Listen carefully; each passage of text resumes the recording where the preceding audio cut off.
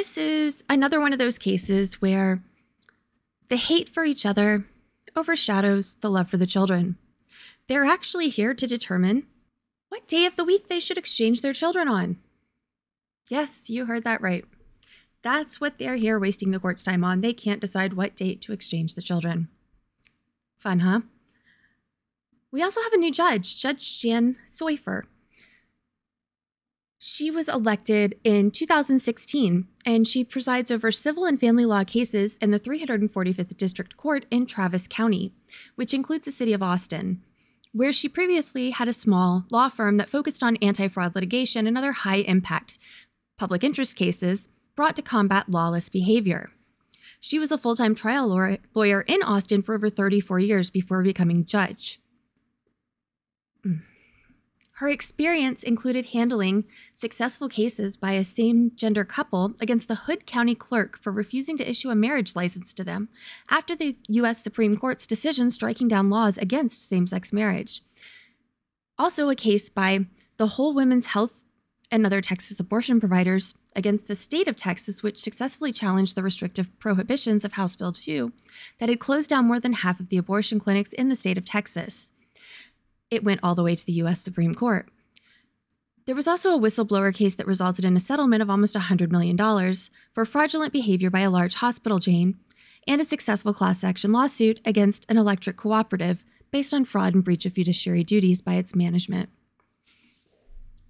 She has a quite impressive resume, and it's interesting to watch. I have not had a chance to review all of the files for today because there were so many. So let me ask if y'all will give me short opening statements telling me what the issues are and where I will find your pre-trials. So petitioner is which party? Your Honor, Mrs. Throckmorton is the petitioner. In our exhibit list, our proposed disposition of issues is P1. Thankfully, this case doesn't have a lot of moving parts. It's pretty simplistic. There's really just two issues. The parties divorced in 2017, 7 years ago. Their kids were in kindergarten at that time and in third grade. And now 7 years have elapsed. And as is very common with children who are teenagers who are now 13 and 16, they have self-selected and they are requesting that they want to do a week on, week off schedule.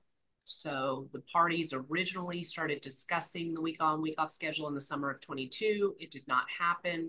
They continue to do the 2-2-5 schedule, which they've done for the last 7 years.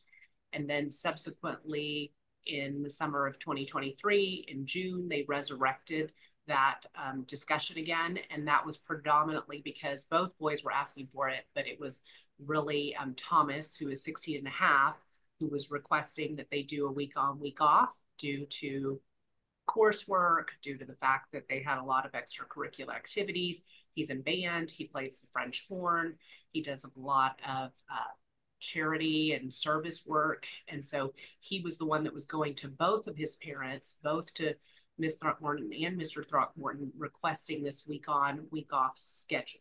And so that is what we want. We are understanding that the proposed disposition of issues for Mr. Throckmorton is simply to continue the 2-2-5. We don't believe that that is appropriate given the age of the kids. But the other issue is there were discussions about moving to it, but what was the exchange date? And we have always consistently wanted Fridays as an exchange date. And both the family therapist and Ms. Throckmorton are going to outline a bunch of reasons why Fridays are a better exchange date. Mr. Throckmorton had said he'd be willing to do it if it was a Sunday exchange date. We are arguing in the alternative that if it's not a Friday to Friday, Your Honor, that it would be a Monday to Monday. And that the Fridays are consistent with what they've already been doing under the 2-2-5. They've always done the exchanges after school on Fridays. And so we would like that to continue. We do have a small housekeeping issue because the family therapist, Diane Arnett, is testifying in another case this morning, also over Zoom, but she was supposed to be called in the morning. I don't anticipate that her testimony will be very long, but she has met with Thomas 26 times individually. She's met with Turner, the other son. She's met with him 21 times. She has met briefly with Mr. Throckmorton. She's met a lot with Miss Throckmorton. And so we think that her testimony is very relevant. And she is going to talk about how the boys were both asking for Friday exchanges and week on, week off, that they attempted to discuss this with their father and they were shut down.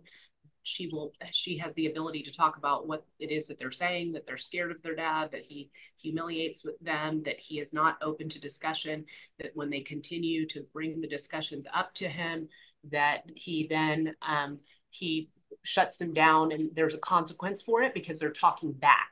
And so they have made these attempts to have these discussions, and it just hasn't gone anywhere. And so because of that, we think, both on Ms. Throckmorton's testimony about why she believes that the Fridays are better and on the family systems therapist, that will be enough. We did have a motion to confer with Thomas, but because Ms. Arnett is going to be available today, Judge Slifer, I think that they have put, when I say they, Mr. Throckmorton has put Thomas down as somebody that you should speak with. And so if that is his choice, then, we will honor that, but we're not requesting for you at this time to speak with Thomas Throckmorton because his therapist can speak on his behalf.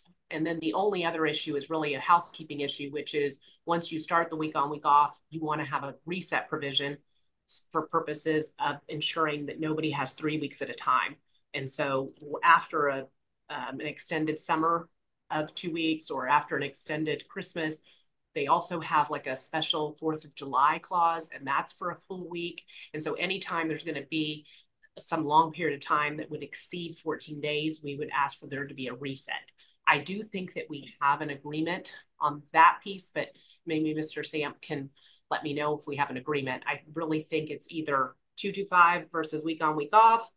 And if they have adjusted their pleadings or their arguments for today, then Sundays versus Fridays for the exchange date. And that's all for today. All right. So it sounds like there's kind of 3 issues. One is the week on, week off request. The second is what day the exchange will occur on. Yes, Your Honor. That's granted. And the third is a reset provision. Yes, Your Honor. That's got it. All right. Thank you. You're welcome. So, Mr. Samp. Good morning, Your Honor. Attorney Skylar Samp from Win & Win, representing Mr. Throckmorton, who is present to my right. It's a pleasure to finally be in front of you, Judge. Just a few things before I begin my opening. The opposing party filed their pretrial forms late. They filed them yesterday at 4:19 p.m. And those were supposed to be filed at least 3 days prior to the hearing. So I'm going to object to those. And they filed their witness list and other exhibits roughly 1 minute before today's hearing. Those were supposed to be emailed at least 2 hours prior to the hearing. So I'm going to object to those and the witnesses that they intend to testify surrounding that. Your Honor, regarding today's issues, this week on, week off throughout the school year was presented to my client roughly 9 months ago. At that juncture, Dad was open to it. Mother's intent in bringing this week on, week off during the school year was to appease her. It was for her benefit because her partner has children of her own, and her schedule was week on, week off. So he said, I'm open to it. Let's talk this through. And Father said, okay, I'm going to talk to the children's guidance counselor and figure out which day during the weekend works best. He said, Sundays is usually what children do. Then he spoke to the children's coach. He said, which day works best with extracurriculars? They said, Sundays are usually what parents with week on, week off do. Now this in conjunction with the fact that Father's employed and Mother's request that it be a Friday. made no sense for him. It made sense for her because her partner is doing week on, week offs on a Friday. He found no other reasoning behind this. Mother at the time, and to our knowledge, is not gainfully employed. So there's no issue there. The children have extracurriculars that can get them home immediately after school on a Friday, or can have them come home at midnight on a Friday. That causes issues for transfers with the parents not having a set time, even if an order would provide a set time. Sundays made sense. Father travels during the week. And if it's on a Sunday, although father can choose when he travels, that allows him to travel every other Friday. Whereas if it's not on the weekend, he can't do that. That eliminates an entire day of travel every single week for father. It simply didn't make sense. Now, you heard from the other side that mothers always wanted Fridays. That's not the case. In fact, as recent as yesterday, mother offered Sundays, father accepted, mother retracted, mother said, now I want Mondays, without any rhyme or reason. Monday, once again, doesn't make any sense for the children. And then she amended her filing and she put Friday back in. So in a span of one day, mother didn't know whether she wanted Friday, Sunday, Monday, or back to Friday. Mother cannot find a valid reason outside of the fact that she said she may want to volunteer on Sundays as to why Sundays wouldn't work. Now, she did file a motion to have the children confer with you. I see no need for that. While my client may testify today that the children are indifferent and don't want to be involved, that's more the reason for us not to have them confer with you. We won't object to it if they want to push that, but we don't think that that's in the best interest of the children or even necessary. We think common logic would say that Sundays would likely be the most convenient for all parties involved, especially the children. I don't see any need for therapists or anyone else to be testifying today. This is a very simple, common sense issue. It's mother wants week on, week off. Dad is okay with it. So I think we can take that issue off the table as long as it doesn't interfere with his work and Fridays interfere with his work.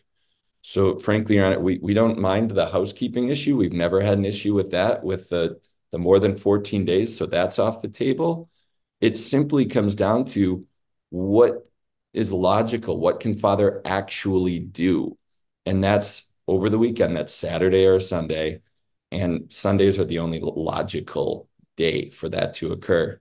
And that's, I think it's a fairly simple issue, Your Honor. All right. And well, Judge Rainford, can I respond to, we actually filed our pre-trials on March 4th. So we've had them in a timely fashion. We simply amended because we discovered that 4th of July was a full week. And so we needed to add and have clarification.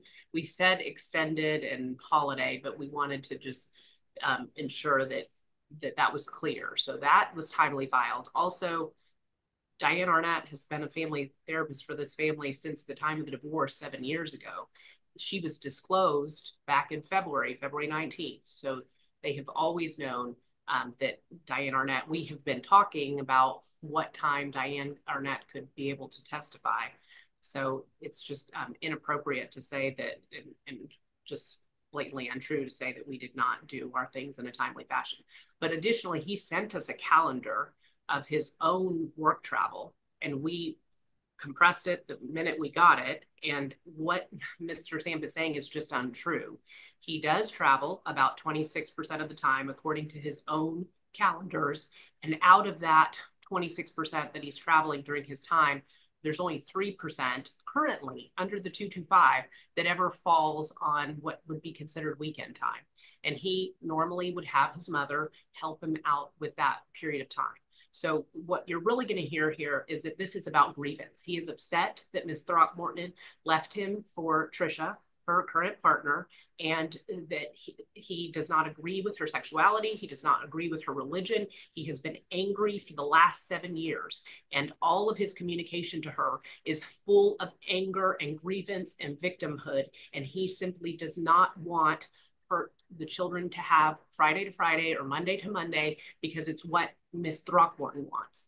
So this is not about the work schedule because his own exhibit actually shoots down his own argument. It is simply that if Ms. Throckmorton says black, he says white. It has to be something different because he is so full of intensity and anger at the choices that she made that broke up the marriage and where she is happy with her partner currently.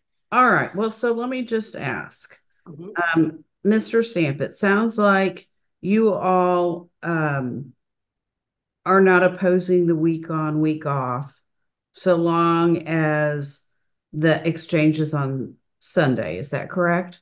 That is correct, Your Honor. And you all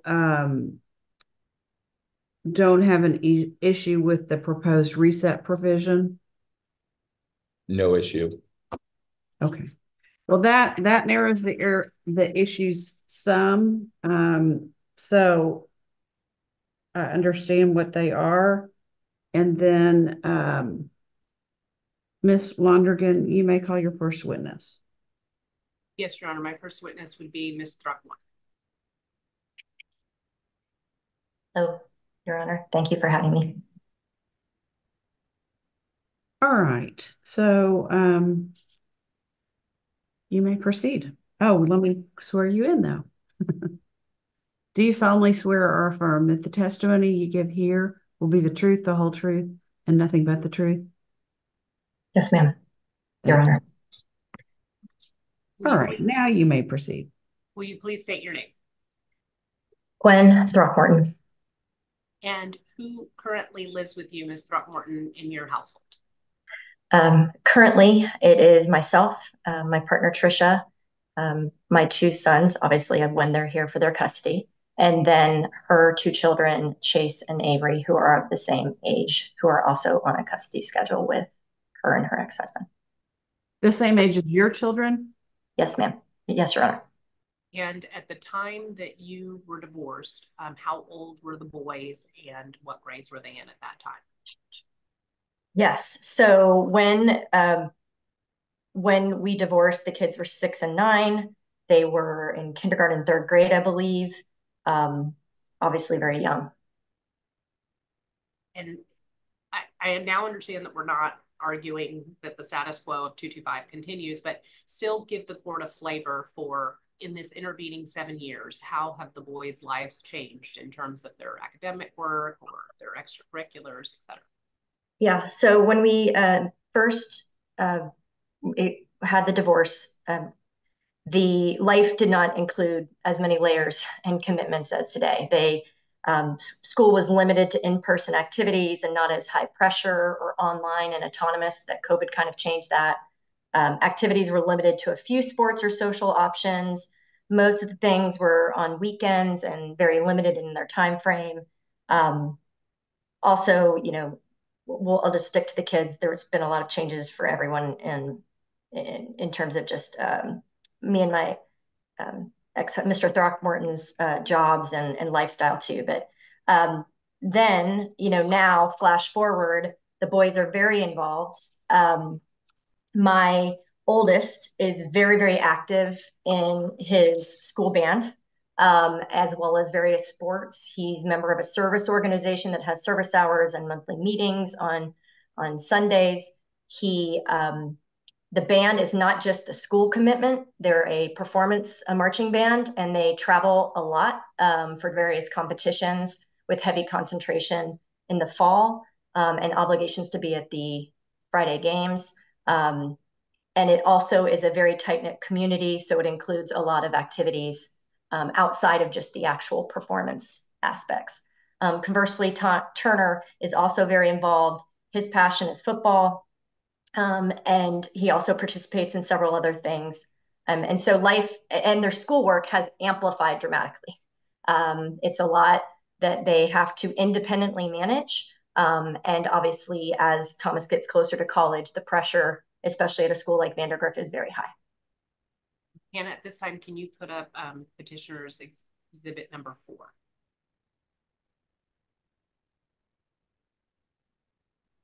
So I always like the court, I'm sorry, it's number 4, which are the pictures of the boys.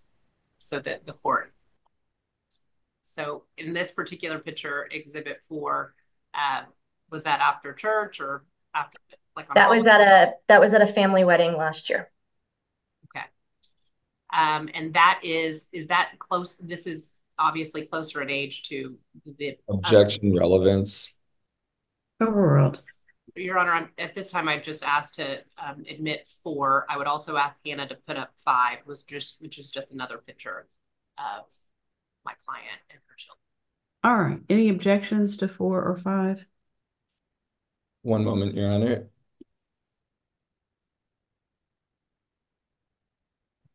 Your Honor, we're going to object to any exhibit provided to us 1 minute before this hearing. All right. Let me hang on.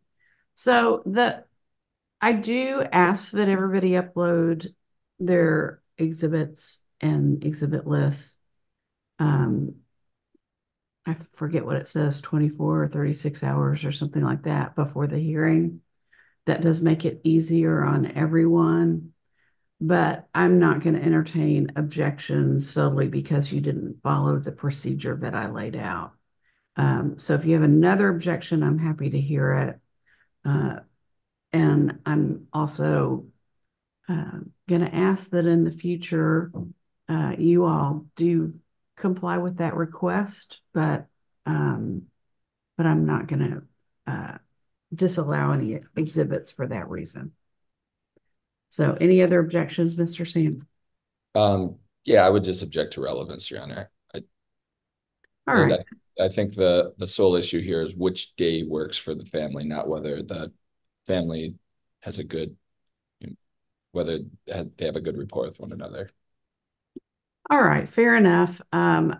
It does help me to have a picture of the kids that I am going to be ruling on. So I'm going to overrule the objection, and P4 and 5 are admitted. Your Honor, and I did want to state, you can see that our exhibit lists are both very short. We didn't actually do any discovery on this case because we thought that the case would be settled. We asked to go to mediation. We were shot down for that. And so, but ultimately, these pictures are simply so that you can see who it is that you're working for today. And there's not really much of anything else other than Ms. Arnett's CV that we already provided to them with our disclosures back in February. So going back, at what point did the boys, without talking about hearsay comments, Ms. Throckmorton, at what point did the boys come to you and request a schedule change? How many years ago was that? It initially started coming up as they were heading into high school and middle school. Obviously, those were big transitional moments, but specifically, it came up as part of the conversations heading into this school year. Yes. And your understanding about the reasoning behind wanting to switch to week on, week off was what? As you know, I cited with the change in our in everyone's life, including and most specifically their needs of the growing independence, growing complexity of their schedules, just the frequency of things that were always occurring, and their own maturity and comfort with being away from each of us for periods of time, which was one of the reasons why we did 225 in the first place. It became logical and necessary in their minds to not have as much back and forth, and to be able to have longer periods of time, to have a complete school week, et cetera, to be able to live their lives. And so you went to Mr. Throckmorton and made this request. And what was his first initial knee-jerk reaction about his response when you asked to go to this new schedule? When I first brought it up as they were heading into high school, he said that the current 225 worked for him and that he would not change because of that, and the fact that he had originally asked for week on, week off, and that you and I had insisted on 225, and so he was not going to change. And so for clarification, I'm sorry. I didn't mean to interrupt. It appears that Ms. Throckmorton may be reading something. I'm not saying she is, but I just would like the court to instruct her that if she is reading something, to not be doing that. All right. So I will tell you, Ms. Throckmorton, if you are reading something, then Mr. Samp will have the ability to ask for a copy of whatever you're reading. So I'm reading a note that reminds me to be poised and to make it to be poised and professional is what I'm reading. That's what I'm continuing to look down at just to keep myself calm. all right, thank you. Okay. So his first reaction was, in the divorce, I wanted week on, week off. You said no, so I'm not going to give it to you. What was his second reason for not wanting to go to the week on, week off? Well, he said first, the reason was the existing schedule was working for him. Second, it was that frustration over the fact that I was coming back with the very thing he had asked for in the first place. And then he gave you another reason why he didn't like it. And what was that? Well, that was the first time. This year, when we went to it, he didn't object to week on, week off. But when I suggested Friday to Friday, and it was tied to my reasons for wanting to do that being tied to my partner and her schedule versus the kids' needs. Okay. And then ultimately, what was the reason why he gave of why he was not agreeable? For week on, week off?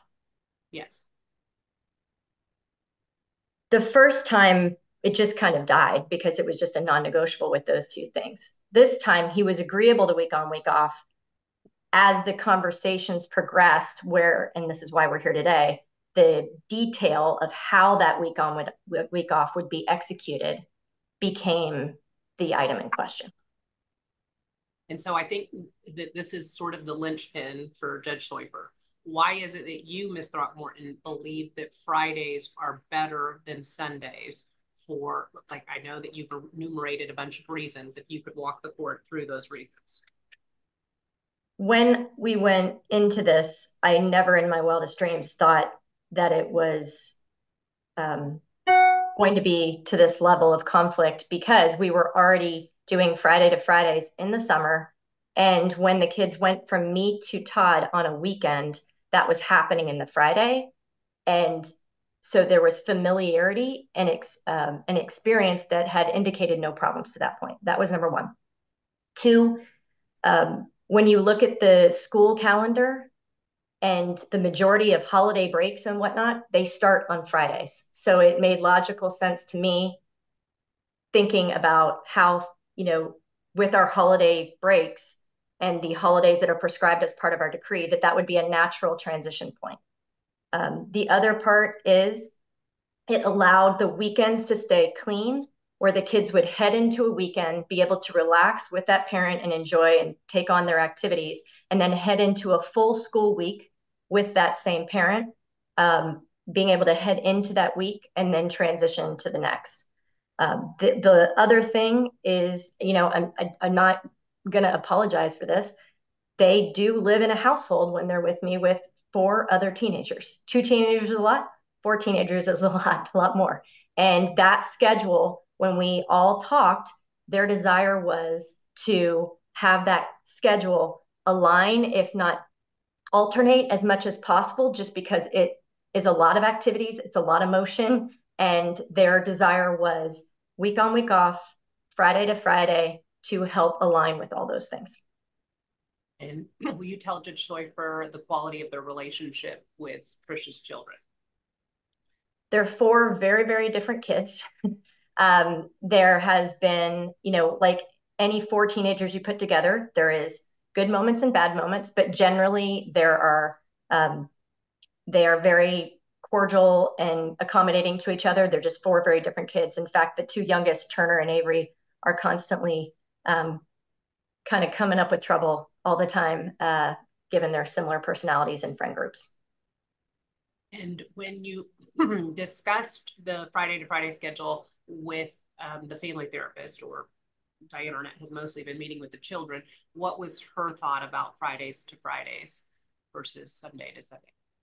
Her thought was that it followed both the lot, that it was best in the best.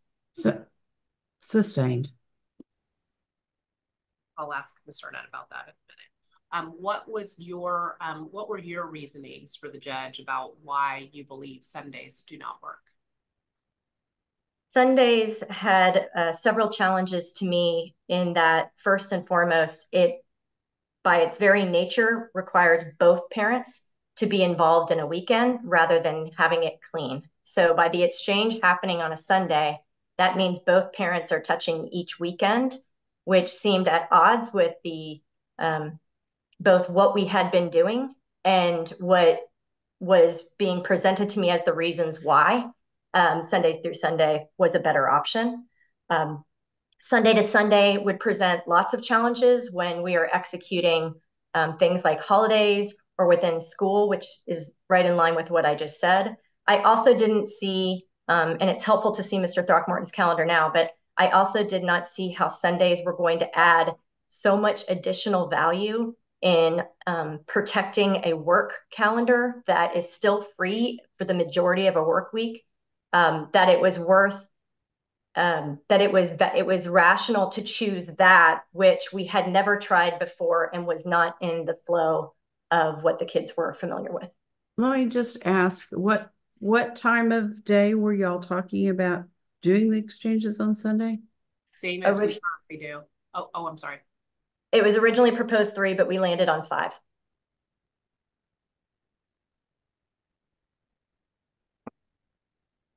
And I guess that's another question that the judge probably wants answered. We are requesting the exchanges occur at what time on Fridays? As soon as school gets out, I believe is what we. And then in the alternative, we were saying to do it on a Monday as opposed to a Friday. And what time were we requesting on the Mondays? At the beginning of school. And when you are arguing the alternative for Mondays, why do you believe you have your primary goal of getting Fridays, but if you did it on Mondays, why do you think the Mondays are superior to the Sundays? The Mondays allow for a clean start to the school week and the weekends to be clear and clean as well, and the boys to finish at one place and launch into the other. But really, my biggest reason for Monday to Monday was that was what Mr. Throckmorton originally asked for, and after going back and continued to ask for up until recently. And so when I was looking to find some kind of middle, that seemed like the most logical choice. And so I want to address one of the things that Mr. Samp says in his opening, which is, negotiation talks are somewhat sacrosanct, but we were at some point just wanting to reach an agreement on the week on, week off. Why did you not have the peace to agree to the Sundays, though at some points you did have agreements about Sundays as opposed to Fridays? Listen, I do not like that we're here, nor have any pride in that this topic is here. It has been, as he said, a journey over 9 months that has had a lot of twists and turns. And why I could not ultimately do it is, one, I truly believe it is in the best interest of the kids to be week on, week off, and to be Friday to Friday. That has also ping-ponged throughout this discussion in terms of his desires. And ultimately, the pain and the frustration that came and through our divorce has perpetuated a pattern of behavior and communications that make it very difficult to find a shared path, let alone one that is both respectful and comfortable. So that might be a little bit out of order in the calendar, but do explain to Judge Soifer Mr. Throckmorton's feelings about the divorce. Ultimately, I am not proud of the way that the things that led up to our divorce and Objection calls for speculation. That's overruled. I'll allow each of the parties to tell us their understanding of what happened. Judge, I had an affair with my current partner that led I mean, among other things that led to our divorce, but that was the kicking point. It was very painful. It was very public. It was very humiliating to all parties involved. I'm not proud of it. I have worked very hard to both apologize and to rectify whatever hurts I have caused. But the damage has been done, and it's been clear in that for the past 7 years, those decisions have continued to be surfaced every time we do not agree on anything, and have been continually referenced as a reason to believe that I am not to be trusted, that I am self-centered, and that I am rigid. And so the narrative or the belief has created a filter to which all decisions and communications flow. And I feel for the pain, but it is like being in an endless penalty box of that only impacts the children first and foremost. And to be clear, the divorce commenced because you were in a relationship with Trisha, and that continues to be who you are in a relationship with today. Correct. My choice, both for the affair and the continued pursuit of my lifestyle and life choices, has been met with continued disapproval. And so tell the court just a small flavor of the commentary that he currently gives you 7 years later in reference to this. He frequently references the events of the past that led up to and around our divorce, as well as challenges that have occurred as, you know, my relationship has continued to recur, to basically continue to accuse me of being a deceitful, self-centered, and rigid person. And what does he say about your sexuality? He has never disparaged me directly. Relevance. I'm going to allow this by way of background, and I allow your client to get into it as well if they want. You may continue, Ms. Throckmorton. Thank you, Your Honor. He has continually referenced my choice of both a woman and choice of partner as something with which he does not approve of, and has even asked at several times to discuss things like my feelings on Pride Week and what I'm saying to the boys and whatnot, because he wants to make sure that his views are known too and that they don't get confused. What has he said about your religion and your choices involving that? He has, because of my choice, made references to how do I call myself a Christian when I live the way I do and act the way I do. And so historically, over the course of 7 years, when you and Mr. Throckmorton had disputes about other issues, not the week on, week off, like ultimately, how have they been resolved due to the fact that he has this anger towards you? I mean, it varies, but ultimately in the beginning, I would try to concede. It was, you know, we were both in an all or nothing, I think, mentality. Over time, what has happened, and that's certainly a reason why there's been so much back and forth here, is there's just a constant back and forth. And I say tomato, you say tomato, and it just becomes so exhausting that I either say enough or I just say yes, because it's not, like I said, there's a filter with which everything is, because of the hurt and pain and choices of the past. It just becomes very difficult for it to be, and we even see differently on conversations. I see them as very, very contentious. He says we're just talking, and I'm sorry, when I'm sitting on the other side of a table crying, that's not pleasant. And so this is just a long-winded way to say there is pain and there is hurt and there is trauma, and that continues to flow into all our conversations and make things very hard, which I regret. And in terms of how his relationship with the boys, like how does that same way of interacting with you bleed over into the boys? Todd has a very strong relationship. Diane can speak to that more. It does I mean, we have very different parenting styles. That in itself is challenging, you know, and very different beliefs and political views and everything, you know, so it can't help not affect them. I do believe they feel, as I think even Mr. Stamp said, they feel caught in the middle a lot. They just want peace. And unfortunately, that's something that Mr. Throckmorton and I have struggled to find.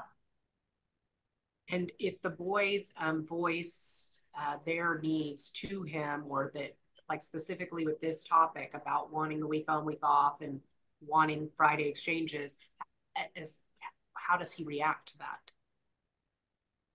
He, I mean, it depends. Once again, Miss Arnett may be able to say this better. I do know that throughout. For speculation.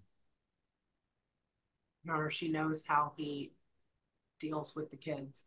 But if Miss Arnett is better to speak to it, then that's fine. I'll ask her that question. So, Ms. Throckmorton, I'm going to sustain that objection to the extent that you're just relying on what the boys have told you. But to the extent that you have any observations of your own from watching the interaction between the boys and your ex-husband, you're welcome to talk about that. Thank you. I'm sorry, Lisa, did you want me to go? Yes, I mean, you heard what Judge Schleifer said. Like, if there's any, like, you know, they tried to resolve this with him. What were the behaviors after that fell short? Ultimately, it's been a lot of tears that I have seen firsthand, just with the frustration, once again, of us wanting to find peace. And it's why, I mean, you listed the numbers of times. The kids have been going to Diane long before this topic. So let me just be clear about that. But it's the reason I have taken them and made sure they were checking with them, is so that they had someone that was impartial that they could talk to. Okay. You have had the opportunity to review Mr. Throckmorton's Exhibit 1, which is his calendar, as it relates to the kids' activities. And it's his calendar and his summary, but what things stood out to you as being incorrect? I don't believe I would say they were incorrect. I just think they weren't completely, if the conversation is around the breadth of activities and just the calendar, I think they were missing some things. Even in the kids' activities, there's a lot more that was not listed. And it's hard. There's just so much going on all the time. It's hard to keep track of it all. And so Mr. Throckmorton's main argument against the Fridays is his work calendar. And so his work was on those calendars that he submitted. You had a chance to review them. Tell the judge, kind of 30,000 foot view, what you noticed on those calendars. I noticed the same stats that you looked at. I was surprised because of the amount of conversation that we have had around the needs of his work calendar, his work demands, and his new promising and rising job, that it was not as frequent as I would have thought. And especially knowing and having observed, you know, the kids being, or his travel just by his absence during the week and whatnot. I just expected it to have more. And that may be a byproduct of the fact that we're in this 225. You know, it's just my observation.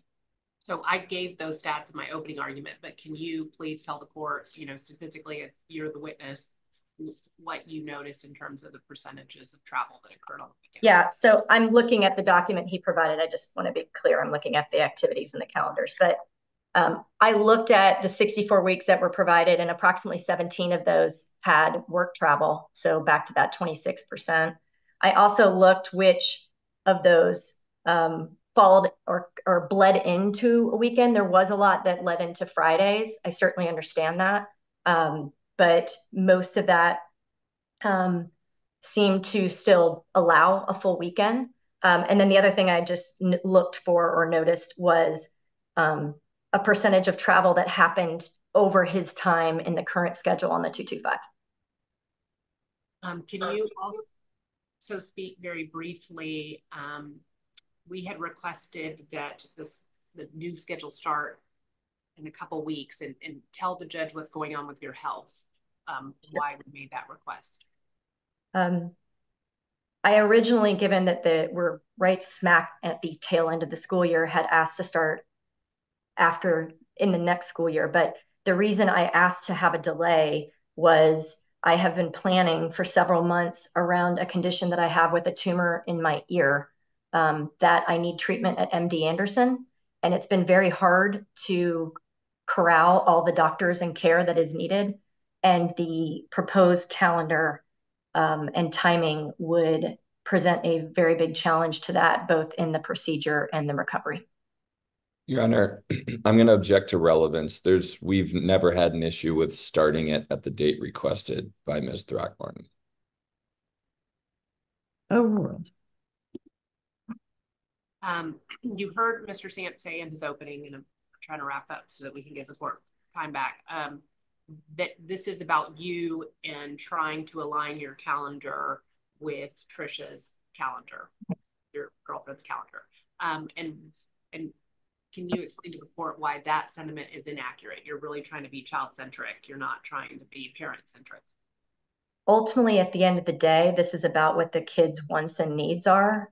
The Trisha's calendar and their desire to have some coordination with the other kids in this household and the other families is part of it. There are 4 kids in this household, but I am looking out first and foremost for my 2 sons, and the things that I referenced earlier are the key drivers of that. The Trisha part is one piece, and they went to Friday for the same reasons I'm saying that, or week on, and even week on, week off for the same reasons, as the kids are the same age, the activity. So it is inaccurate because it is one piece of a multidimensional set of reasons that ultimately come back to what is best for the boys. And ultimately, Ms. Throckmorton, is there anything that you think would be important for Judge Schäufer to know in making her decision that we haven't already discussed? Ultimately, I want the same thing as the boys. I just want peace. It's been hard to have, and I understand why that is.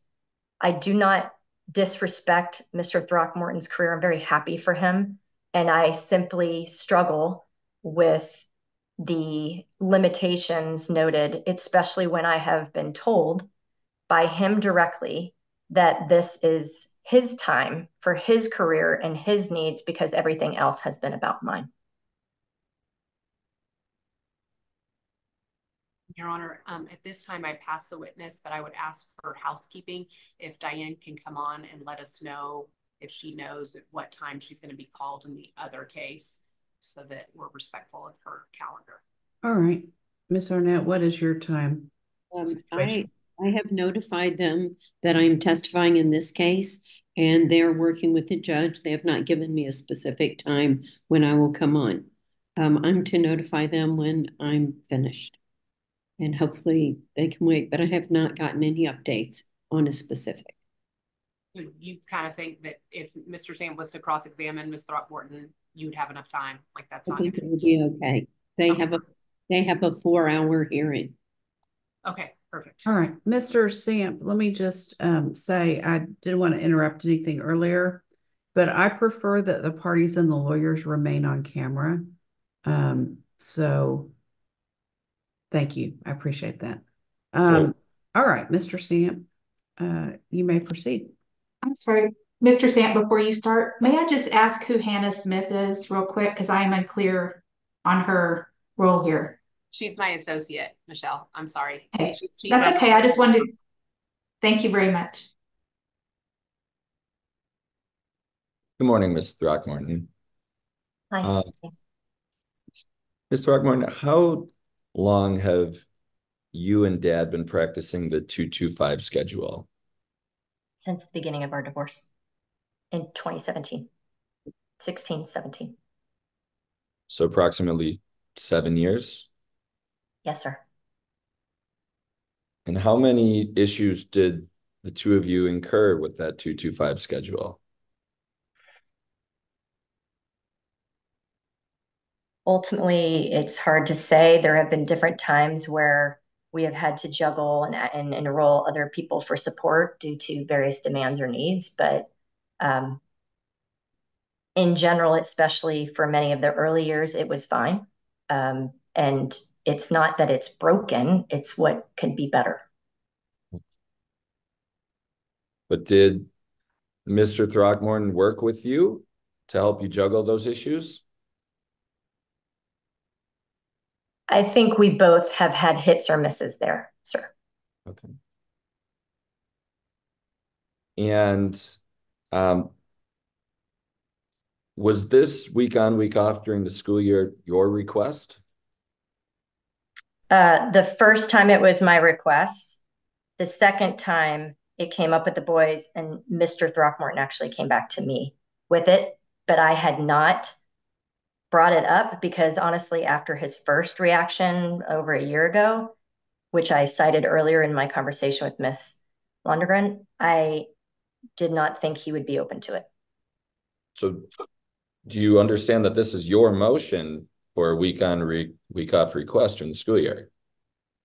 I do understand that, sir. And I'm saying that it was brought back up by the kids and the Mr. Throckmorton, at which time I had never wavered that that was what we wanted to move to when they went to middle school and high school. But because of the response of Mr. Throckmorton and the continued, I guess, lack of discussion around it, it wasn't until it came up in this past summer that we decided to pursue it. I have to admit, I'm very confused. You stated that this was Mr. Throckmorton's idea?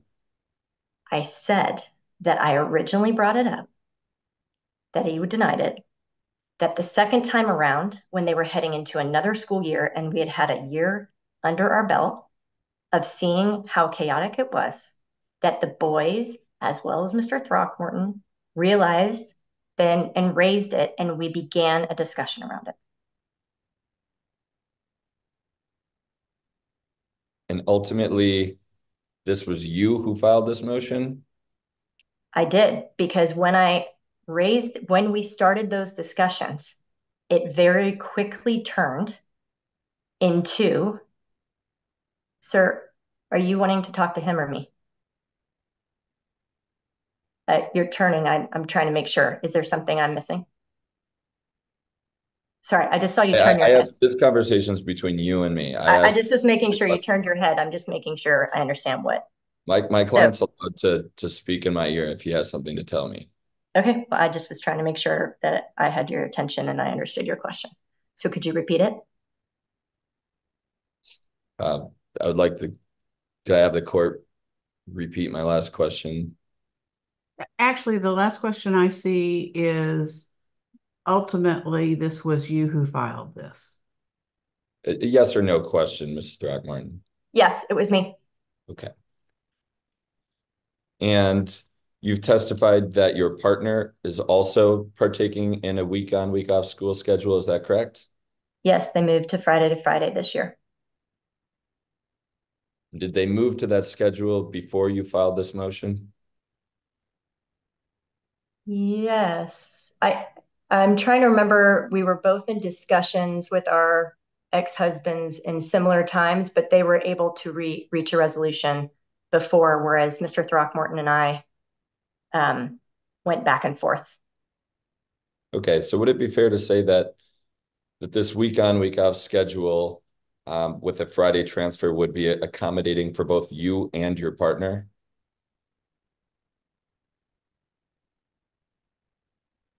The schedule, yes, Just sure. Yes or no? Yes. Okay.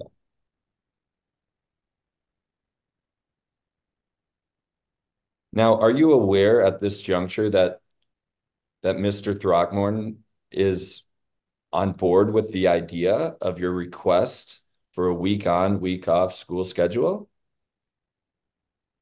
Yes, I'm fully aware. And in fact, when were you told that Mr. Throckmorton was on board with this week on, week off schedule? Once again, from the very beginning, as we started to discuss this, it was not a question of week on, week off. It was a question of when the exchange day would happen and why.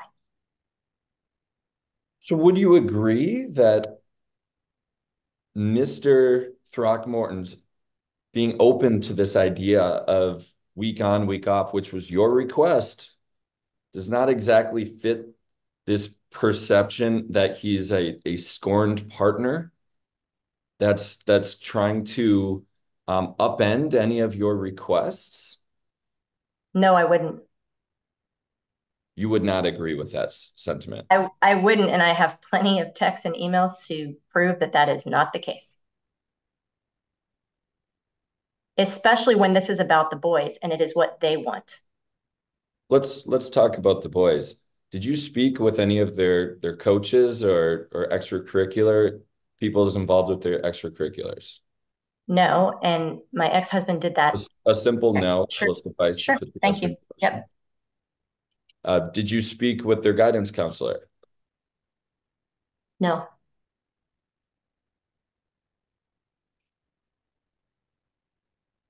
Do you think that would have, in retrospect, been a good idea? Sure.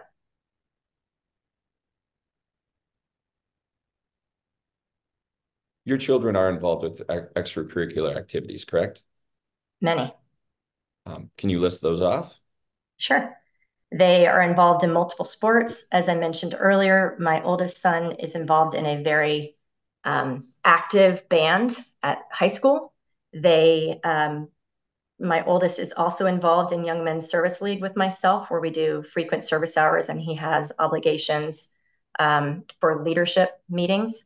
He has also participated multiple times in various extracurricular band performance groups that have their activities primarily centered on Sundays.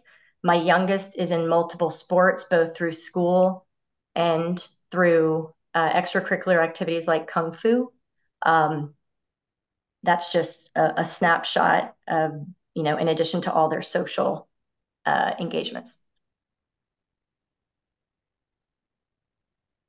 And do any of these extracurricular activities change what time the children would get home on a Friday? Of course, they're a constant moving target and always at different times. No day protects that.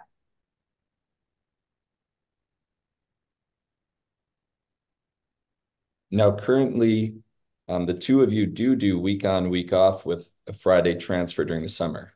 Is that correct? Yes, sir. Would you agree that children's schedules during the summer differ from their schedules during the school year? Of course. You also mentioned that holidays were a reason for why you wanted the Friday transfer. Is that correct? Given the way that the holiday breaks with school begin and end, yes. Generally, the majority of them. Well, is it not true that your current holiday provisions would override which day the children are transferring, regardless of if it was a Friday or a Sunday? Yes, it's true. And it would also cut into the weeks that the parent who is impacted by that week would have. But to answer my question, it was yes, a year. Sir. Okay. So you agree that argument kind of is irrelevant then, correct? No, I don't agree. Okay. I disagreed with your question. You stated that you looked at Mr. Throckmorton's work schedule, and your counsel has rattled off some statistics as well. What is your opinion of what percentage of time Mr. Throckmorton is traveling for work on a Friday? I'm sorry, could you repeat the question? Sure. Do you have an idea as to how often Mr. Throckmorton is traveling for work on a Friday? If you don't, that's fine. If I looked at the calendar, it generally, of the weeks provided, as I mentioned earlier, was around 3 to 4 times. I know that I'm not sure that's exactly true from what I saw on the calendar, just because of what I've seen in exchanges with the boys. Okay. And when you looked at his calendar, do you understand that a day trip would not constitute something that he's listed as a full trip on that calendar? I'm sure it does. I just am going off of what I was provided. So arguably he could be traveling more than what you're seeing there. As I said, I was surprised that there wasn't more there, and I totally understand that he has a very fulfilling and demanding career. Now, when you look at that calendar, do you see any travel for father on Sunday? Father on Sunday or on Sunday? I'm sorry. Do you see father traveling at all on Sunday? Outside of one or two, which, was, I believe, in the summer, once again, not very prominent in the calendar. Now, did father ever express his concerns as to the Friday transfer interfering with his work schedule? No, initially Friday was cited as too chaotic because of the boys' calendar. You just said initially. Has he ever expressed to you that Friday transfers would interfere with his work schedule? Actually, yes, he has. He told me that it would put him under strain because it would require him to come back by Friday and then make it challenging if there was delays in his travel. That was part of our earlier discussion. I'm sorry, I did not remember that earlier. Do you think that that's a fair point? I've never thought that any of the points are not fair. I've thought about what was best for the boys. So that answer would be a yes. Sure.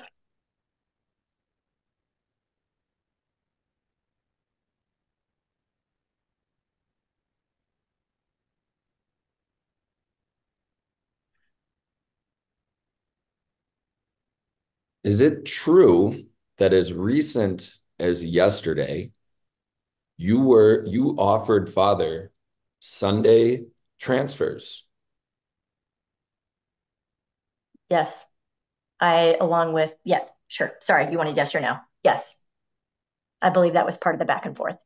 Yet you're testifying here today that you believe that a different day would be in the best interest of your children. I have never wanted or endorsed Sunday to Sunday. I've always thought Friday to Friday is best. I have, as we have continued to discuss and to discuss and to discuss, tried to be open to other ideas. And as I said earlier, given the flavor and frequency of our conversations, there is a point where I lose my resolve. And I did change my mind, and I went back to the very thing he asked for, which was Monday. Okay. So to answer my question is, as recently as yesterday, you offered father Sunday transfers. I answered that yes. Okay. And then is it not true that you demanded Monday? Demanded Monday? Offered to try and find a middle with the thing that he asked for first when we started this whole conversation, and has continued to offer as a suggestion up until recently. Monday. Yes, I did offer. And then later in the evening, you changed it to Friday. After you all rejected the proposal and told me that, anyways, yes, after he rejected the proposal. So in a span of 24 hours, you proposed 3 different dates. Is that correct? You have the documentation. I'm guessing that answer is yes. You shouldn't have to guess. Is that answer yes? Sure. Yes. Okay. And one of those proposed dates was Sunday, just to clarify. Yes, with the stipulation that I could determine the calendar. Yeah, sure. Yes, sir. Yes. No further questions. Thank you. Ms. Lonergan. 16 days ago, do you remember getting the following text from Mr. Throckmorton? This is from Mr. Throckmorton Todd. I've spent approximately $10K in legal fees. Objection. You won't agree. It's an admission by a party opponent. It's allowable. I've spent approximately $10K in legal fees because you won't agree to a Sunday or Monday exchange date with the kids. If you cover the legal cost and agree to a Sunday or Monday exchange during the school year, I'm happy to accommodate your request. Yes. Do you remember receiving that on March 4th? And yes. why did he send that to you? He sent that because I had had a miscommunication of the reset after spring break and asked him if he would be willing to work with me to adjust the schedule. And did he just, I don't know, 3 or 4 days ago say that you are a general? Do you remember that? He used a story from my past where I was told that I was a general in past lives and said that yes, no wonder I was a general because of the way that I dictate and demand. And do you remember also in this same email thread receiving a comment from Mr. Throckmorton that says to you, we are still here because as with your affair and the divorce, it's all about you and your desires? Yes, it was a text, but yes, among others.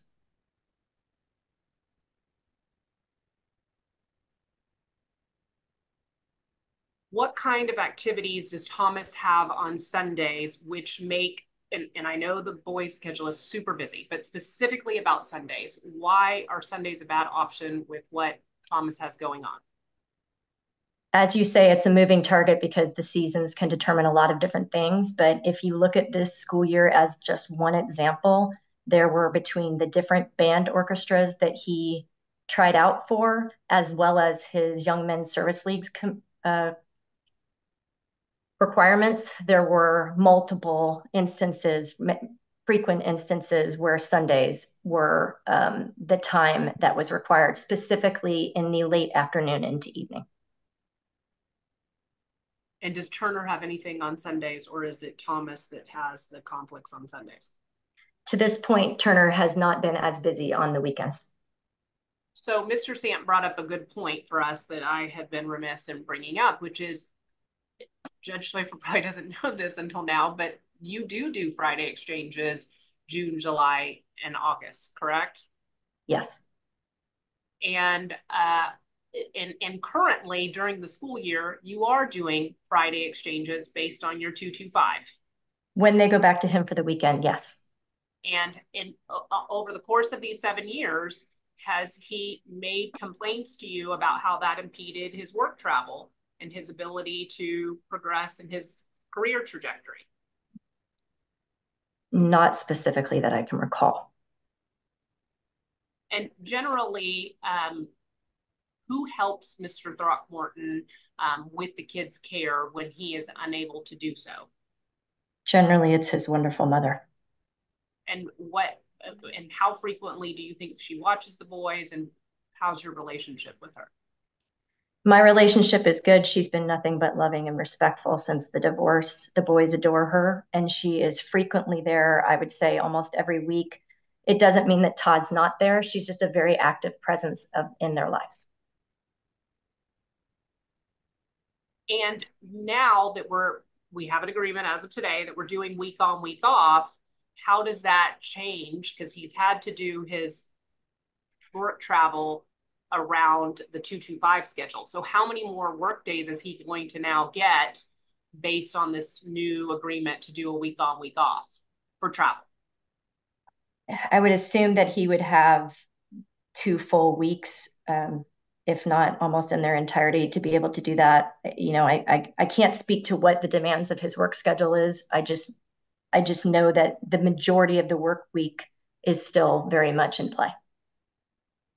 So the boys asked to try out Friday to Friday and Sunday to Sunday. They asked to do a trial schedule to see what worked better.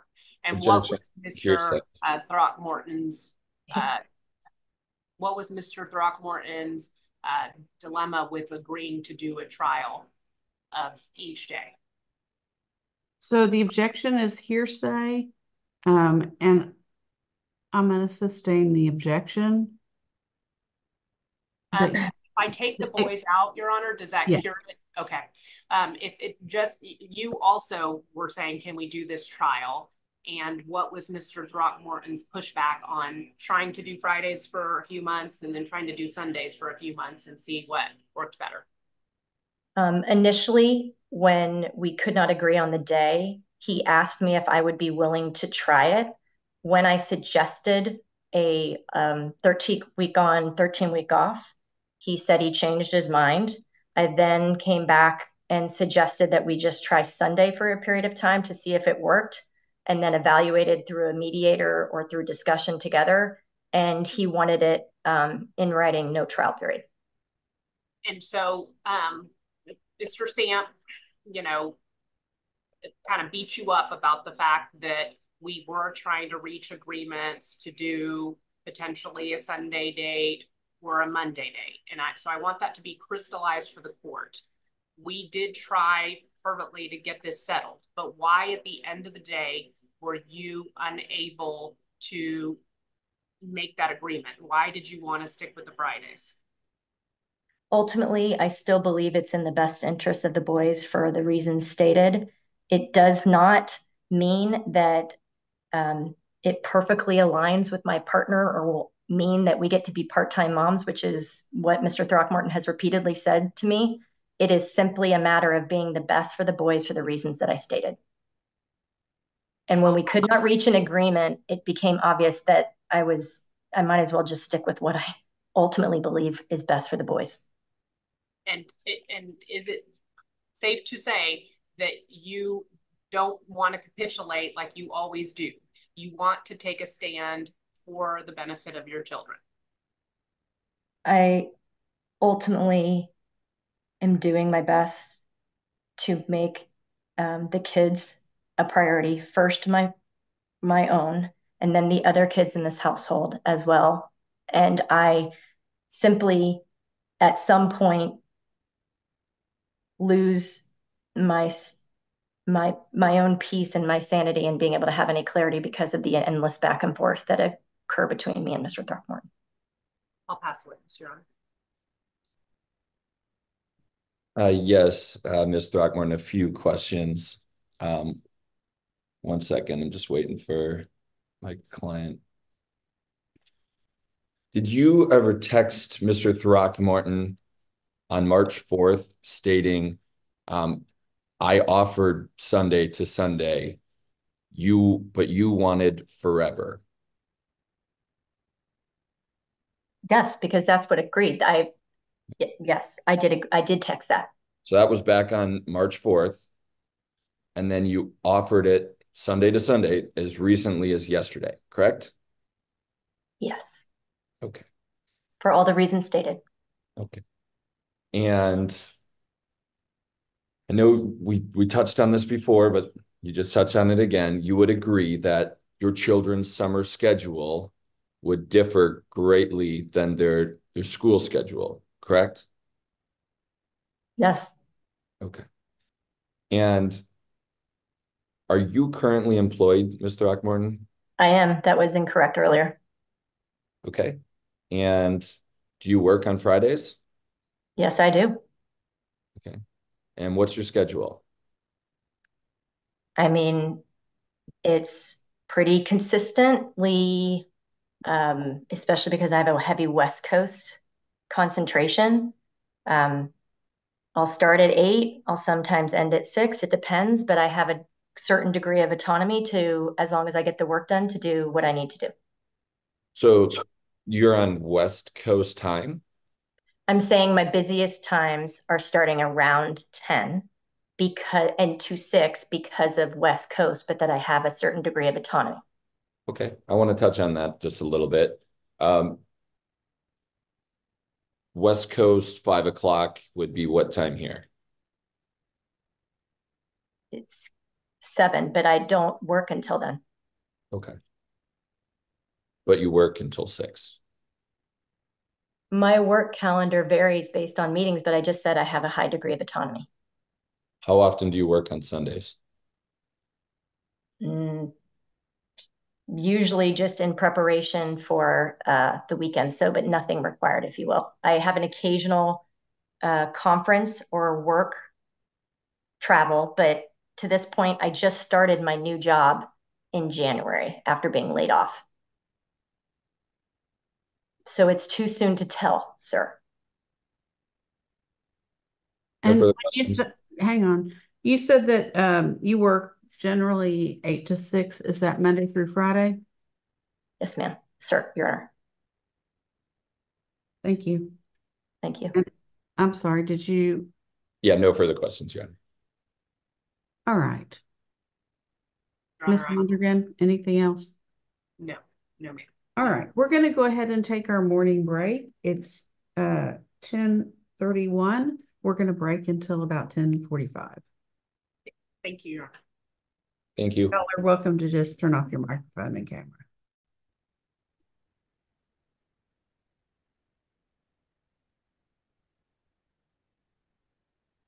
The court's now back in session. The Honorable Jan Sawyer presiding. Your Honor, at this time, I would call Diane Arnett to the stand. All right.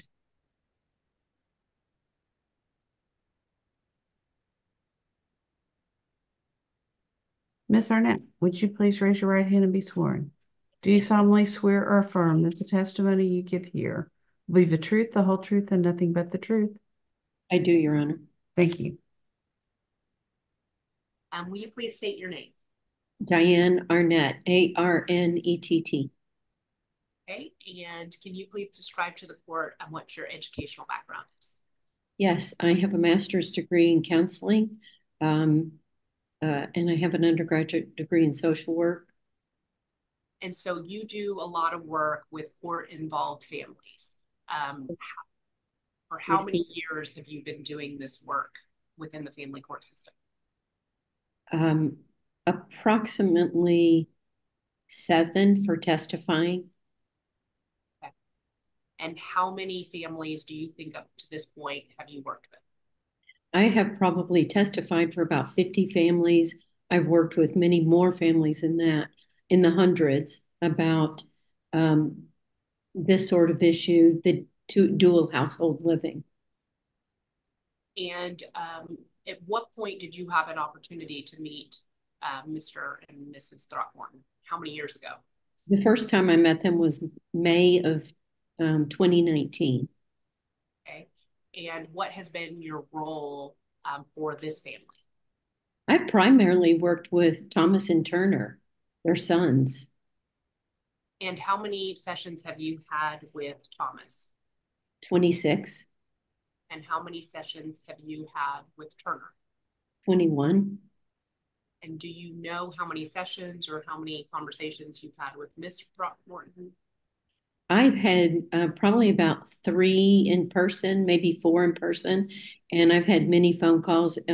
Miss Throckmorton makes the appointments for the boys. She calls, and sometimes she'll give me a brief update about their challenges, what's going on at school or sports or with family.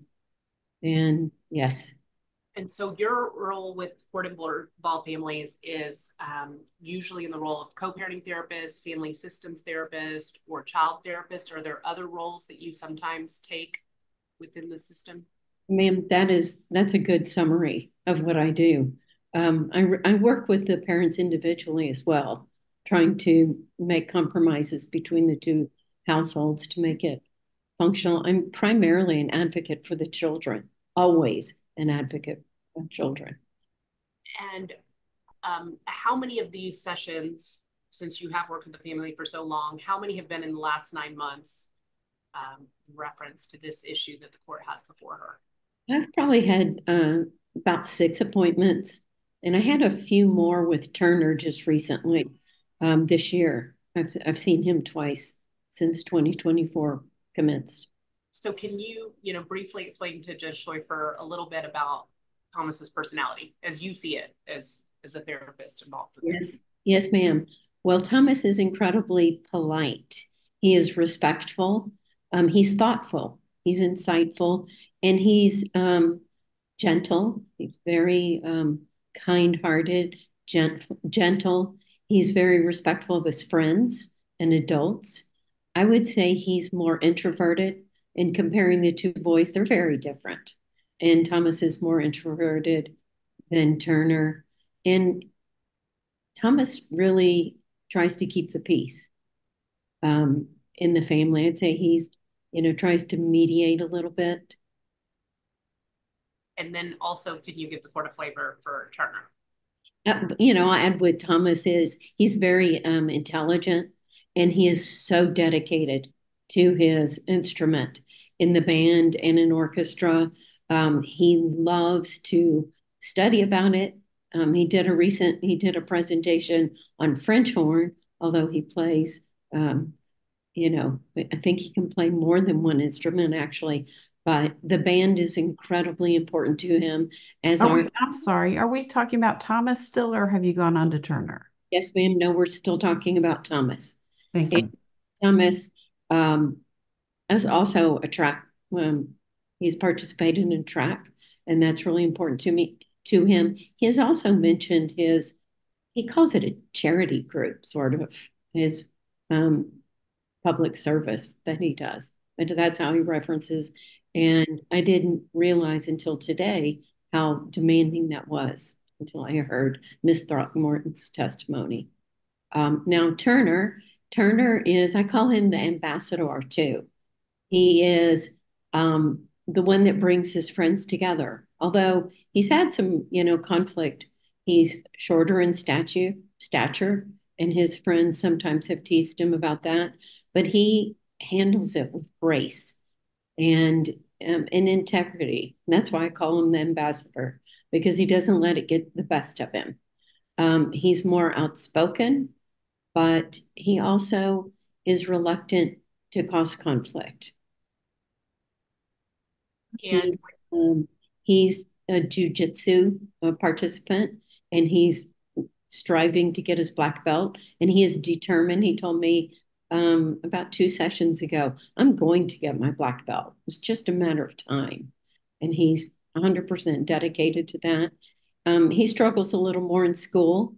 His interest is friends, and he sometimes lets the assignments get the best of him. He gets behind in them, but he also feels really proud when he does well. And he reported a good last semester, and he said he's starting the new year strong, and that was one of his goals. And how do they describe their relationship with Trisha's kids? And I'm kind of surprised that there's any conflict whatsoever. They both have said how much they want Avery and Chase there, and they like Avery and Chase. And there's, quote unquote, they said, no problems. Each child has her own room. They said everybody's happy with their own room. The issues from the past are no longer an issue, and they like them. They want them there. They go to objection hearsay. Overruled. An expert, she can testify to what they say. The therapist only has. Excuse me, I'm sorry. In Zoom, when y'all speak at the same time as someone else, I completely lose all of the whatever someone's trying to say. And Ms. Lonergan, because your volume is down lower than everyone else's, don't worry about it. I'm able to hear you. It's just if anyone else talks, it immediately cuts you off, and I won't be able to capture that. So I just wanted y'all to remember that Zoom is its own weird animal. Thank you. I will try to speak louder. How do they describe their mom's house to you? Like Calm and peaceful are words that were recently used. And how do they describe their relationship with their mama? They get along with her really well. They can talk to her. They feel like she listens to them. They feel like she tries to accommodate their needs and be flexible. They were incredibly worried about her when she was injured in a car accident. And I imagine this new issue is probably causing them concern, although I didn't know about it till today. And how do they describe their relationship with Mr. Throckmorton? Both parents provide fun activities. They both go on adventurous vacations. They take friends along on those vacations. They provide a beautiful home, transportation, healthy food. And in that regard, it's, equal, I'd say, in both households. The children describe more conflict with their father. They say things like, I'm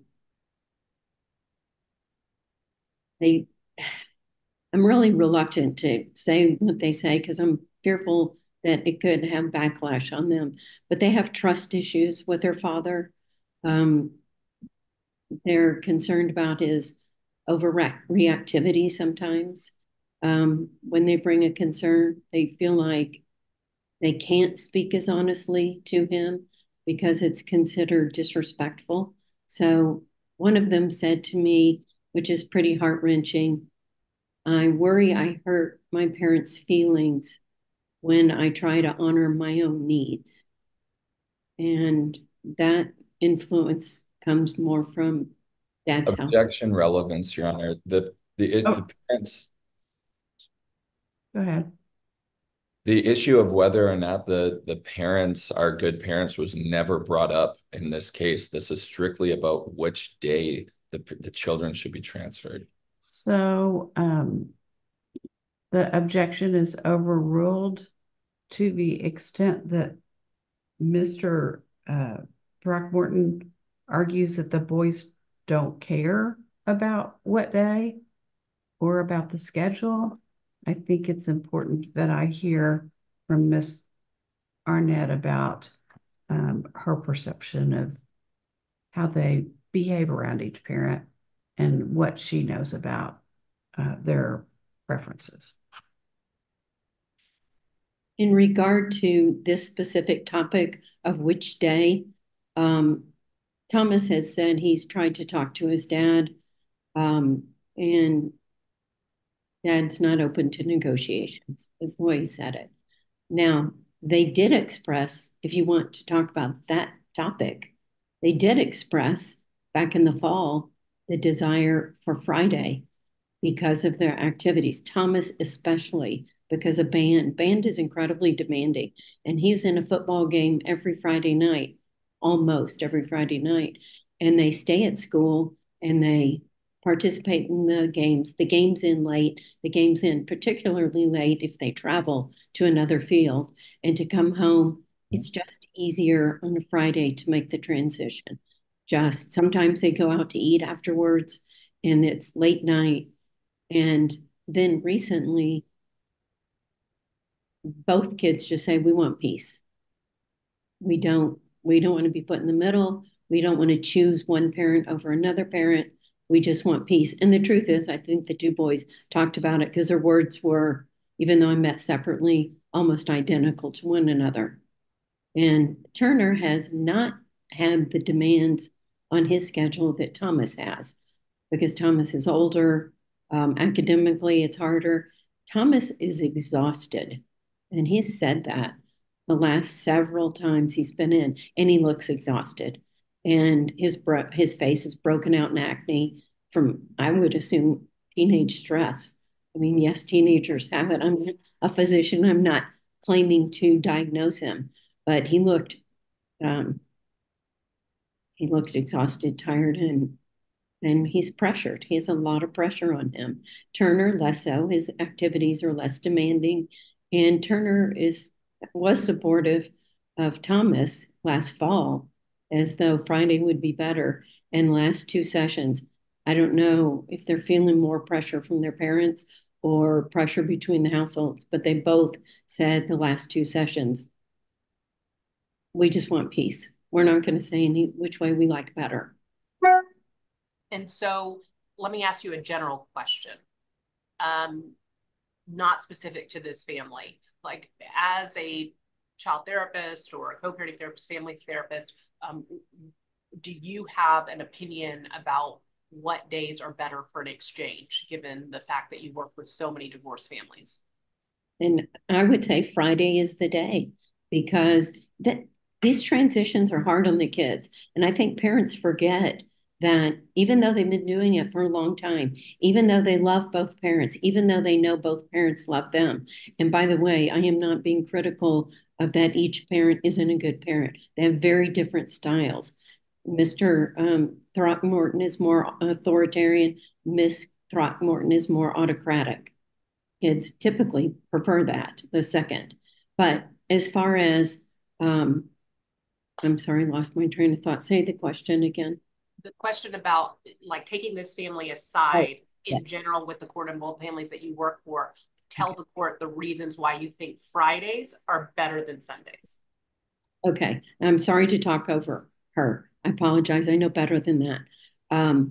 Okay, so it is actually Friday for the reason that I said the transitions are hard on kids.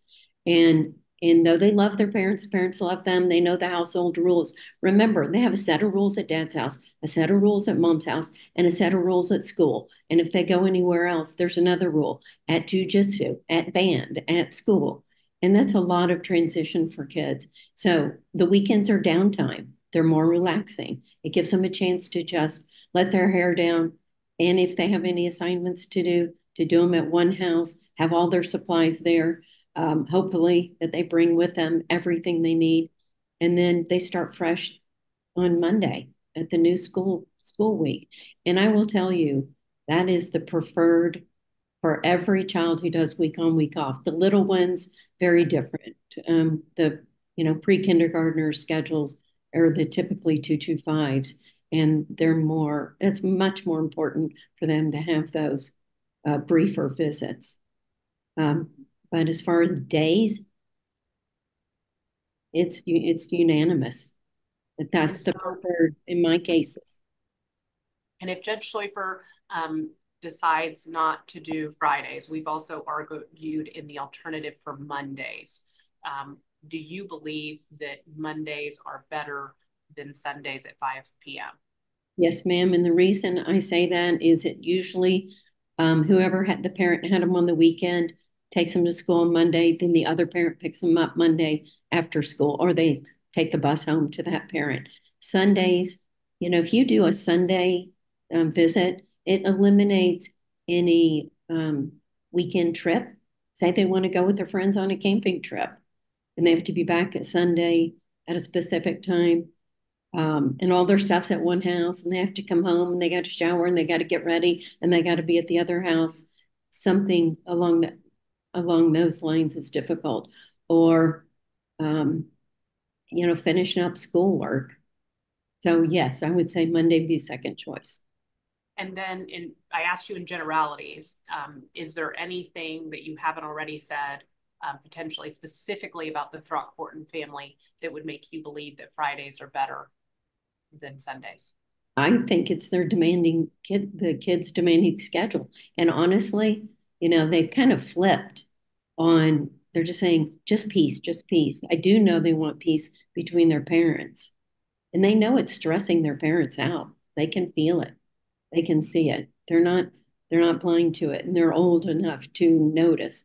And they don't want their parents to be stressed. And they don't want to be the source of the stress. 100%. So I would say it has to do with their academic demands. And that's the emphasis on Thomas, of course. But Turner's not far behind him. And I don't know what Turner will do in high school. He hasn't projected that yet. But it will be a similar thing. He'll be demanding. They're at demanding schools, and they're in very competitive schools. Vandergrift has just skyrocketed in respect. And their Vandergrift band is one of the best in the state. They win at Bands of America in San Antonio almost every year. And they got to go to that parade. That's an honor. So they're going to continue to do well. And do you have an opinion, Ms. Arnett, in terms of this issue with the households? Because you do a lot of blended families and family systems therapy, about the schedule somewhat tracking similarly to Ms. Throckmorton's partner. Do you see that being helpful for the family, or what are your thoughts? The children prefer it. And I mean, they have said that in recent sessions, in the last 4 sessions, because I always ask about school, extracurricular, friendships, how's it going at home, how's it going at each home, and specifically with Trisha's kids, Trisha and Trisha's kids. And they're reporting it's no problem. That's what they do. So, I trust in what they say. I don't discuss it with the parents.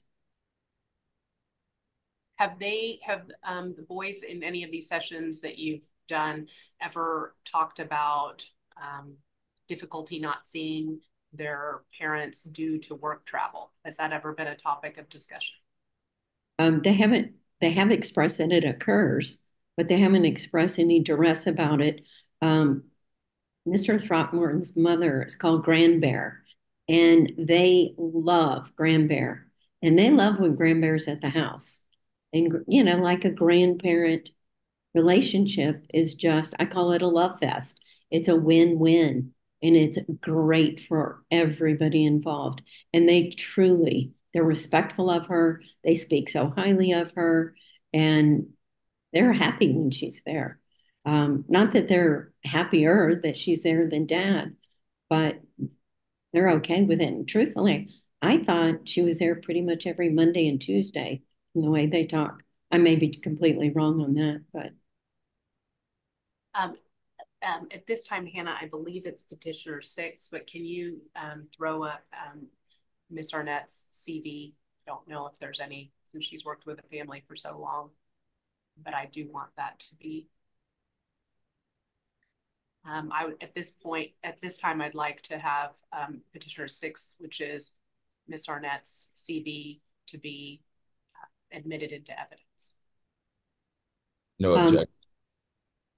Ma'am, that is an old version, and there's a lot more education on there in reality than that represents. And I will be happy to get you a new updated CV. Can you, and I'm sorry we're using an older one, can you very briefly tell the court what additional education you've done since the time of this? Under related experience, I have probably, and a continuing education, have hundreds of hours. And the emphasis that I have been focusing on is the AFCC program and co-parenting and high conflict dual household living since then. And it's substantial. It's probably hundreds of hours. We have a continuing education requirement of 30 hours a year, and I usually get double that easily. And at what point was there a shift? I understand that they were coming and saying they wanted Fridays when they were meeting with you in session. At what point did they stop saying, well, we just want peace? And the last 2 sessions, they have changed completely. And why do you think potentially, you said it might be parental pressure? I'm sorry, you're moving around on my screen, but do you have any sense based on what they tell you about why they may have shifted to being adamant about Fridays to then just saying we want this to be resolved amicably? Do you think that it's a particular parent that? I would say the pressure is coming from Dad, but the conversations have happened with both parents about this topic. And the last 2 sessions, they changed dramatically. And that's when I said the boys they obviously talked about it because their words were virtually identical. Is there anything else that you think it's important for Judge Schleifer to hear today as it relates to this issue of Fridays versus Sundays? I always, Judge, Your Honor, I always defer to what is best for the children. The children didn't destroy their family. They didn't disrupt their cohesive lifestyle. And I believe it is important that the parents accommodate the children. You only have them a few more years, and you can do whatever you want the rest of your time. I'm not minimizing how important a career move is or an advancement, but these children's lifestyle is hard going back and forth, in addition to their difficult academic and in addition to their difficult extracurriculars, that they are allowed to develop their own skills that they will need for life, that they will need for college, and that should be the priority. That's my philosophy. I pass the witness. Good morning. Hang on just a second. So P6, did you intend to offer that? Yes, Your Honor. I'm sorry. I wanted to offer it and have it admitted. Yes, Your Honor. Any objection? No objection. P6 is admitted. All right, you may go ahead, Mr. Singh. Thank you. Can you please explain your exact involvement with this case? I began working with the children and the parents in May of 2019. I met the parents first, and it was several months later that I met the children. And primarily I've worked with the children. Like I said, I met jointly with Todd and Gwen at the beginning. I conferred with both of them at the beginning on their perspectives. And then the shift came to working with the children. And I work with Thomas individually and Turner individually, and occasionally the two of them together. But that was rare. And what would be your specific role? Well, I'm a marriage and family therapist. And so my goal has been with the children is to work on the challenges they have, what they face in school, with friendships, with dual household living transition back and forth, with the relationship with Trisha, and with her children, Chase and Avery, and both parents. Really, every element of their life that causes them challenges, we focus on that primarily, but then also honor their successes. And how often do you testify in court as to your recommendations for transitioning from a 2-2-5 schedule to a week-on, week-off schedule?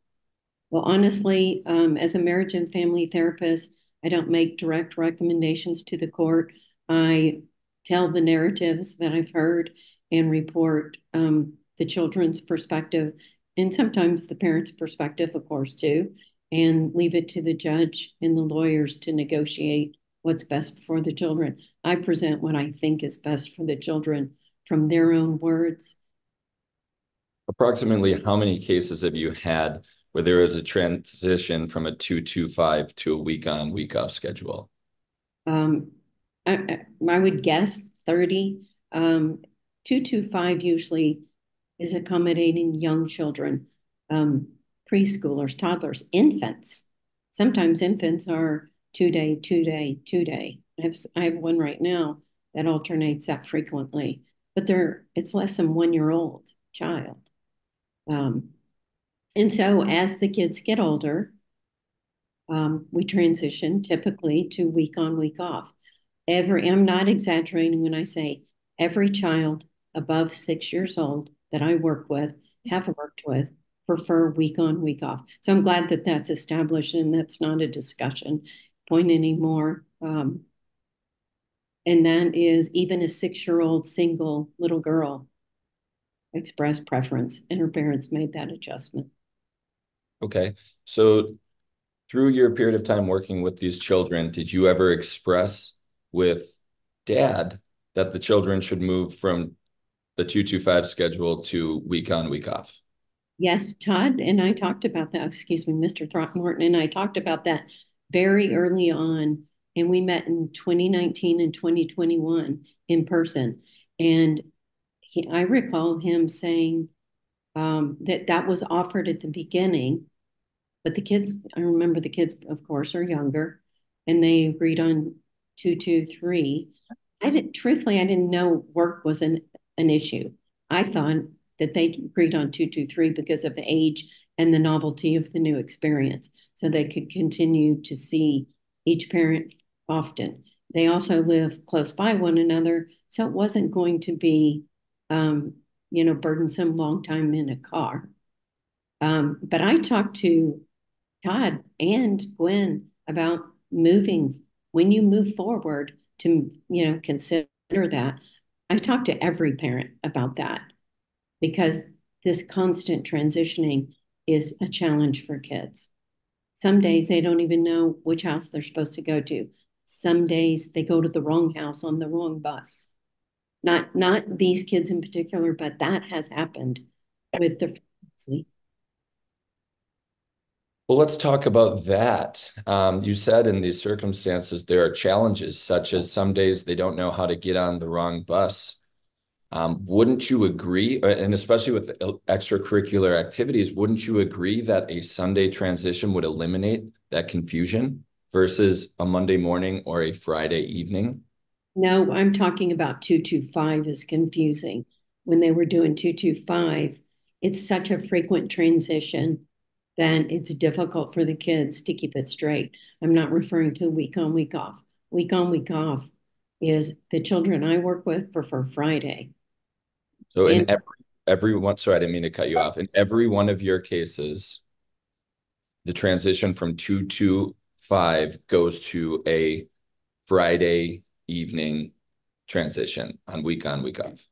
It's a process. So I have a family that tried Sunday, they tried Monday, they tried Thursday, and they landed on Friday. But yes, that is the preferred day. And sometimes it takes 3 or 4 attempts to get it to that. But that's where they land, especially if they have to pack up more things to take. And I'll say typically that's girls who want the certain outfit and certain makeup. Boys less so, carry back more equipment. But they do have sports equipment that they have to carry back and forth. Well, that kind of well, let me first bring you back to my initial question. So it's your statement here today that every single one of your cases that has transitioned from 225 has landed on Friday evening transitions. That's right. Okay. And you mentioned earlier that there can be a lot of stress involved with these extracurricular activities. Is that correct? I would say demands and stress in the sense of they have a lot of rehearsals. They have to be on time. They have to remember to get all their equipment in there. And so I would say it's a high level of demand. And would you agree that a lot of these extracurriculars happen during school days? I think they happen on school days and weekends. I know band competitions are all over the city and frequently all day Saturdays. Would it be fair to say that if you added a family transition on top of a school day, on top of all those extracurricular activities, it would add to more stress with that child's day? I would 100% say it's the opposite. It's the wind down day. It's the weekend, relief. Friday, we get there and it's just let your hair down and sleep, hopefully sleep late from the late Friday night activity and then transition into the weekend. So I think it's a stress reliever. I think it's a stress reliever also to be on a consistent day. You mentioned that there were certain days when the children are supposed to be with father, but grandbear was there instead. Mm-hmm. You mentioned that was a positive experience, but wouldn't you think it would be preferable to have their actual parent there versus the grandparent? Like I said, I'm not being disparaging towards Mr. Throckmorton in any way, but they love their grandmother and they have not lamented, I believe was something that Miss Londergan asked is, have they ever complained about dad being working?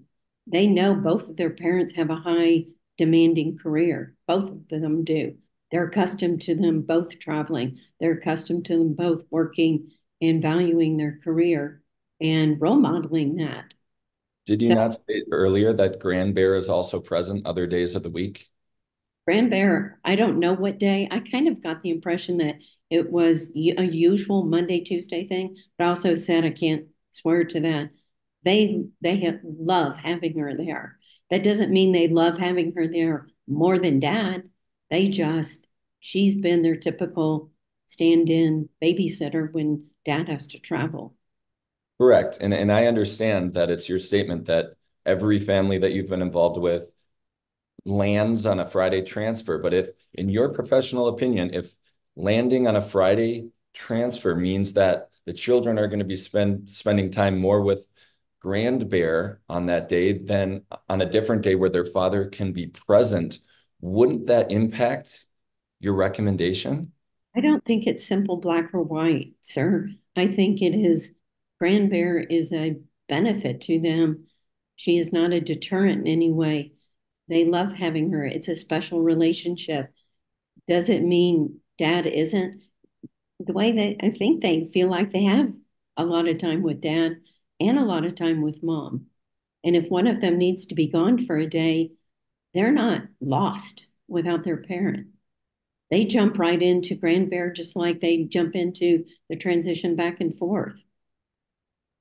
Well, I find it concerning, and I agree with you that it's not black and white, and that's my concern. I believe that every set of circumstances is specific to that family, and I do think that all of those circumstances need to be considered.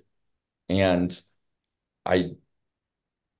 it appears to me that your recommendation is coming in light of the fact that father may not be around on a Friday due to his work schedule. And you would agree with that statement?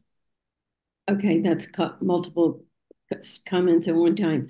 I don't know what Todd's travel schedule is. I have never talked to him about the details of it. I do know he travels. I know Gwen, Miss Throckmorton travels some too. I don't know the details of either one's schedule. I'm not saying it's a good idea to replace. I'm also making the recommendation only by expressing the children's preference. I'm not recommending it from even my professional as much as I am from advocating for what the children want, especially Thomas. And so I do think it's the best day in the sense of it's an easy transition. There's no homework to do on Friday night. There's no big household project that's going to be done on Friday. And typically, there's not, it's the end of whatever they're doing. It's not the beginning of whatever they're doing. Sometimes Friday night might be hard if there's an early morning band competition. That's the only example that I have that I can imagine where Friday night might be hard if they need to get up early Saturday. And I don't know if parents make accommodations to that sort of thing or not.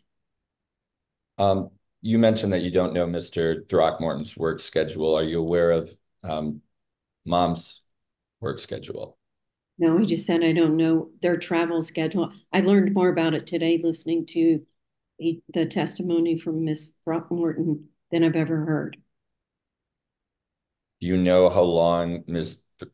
Throckmorton has been employed at her current position? Yes, she said January, and she mentioned that to me when she got a job. She was applying for it and then that she got it. I asked her if she got it.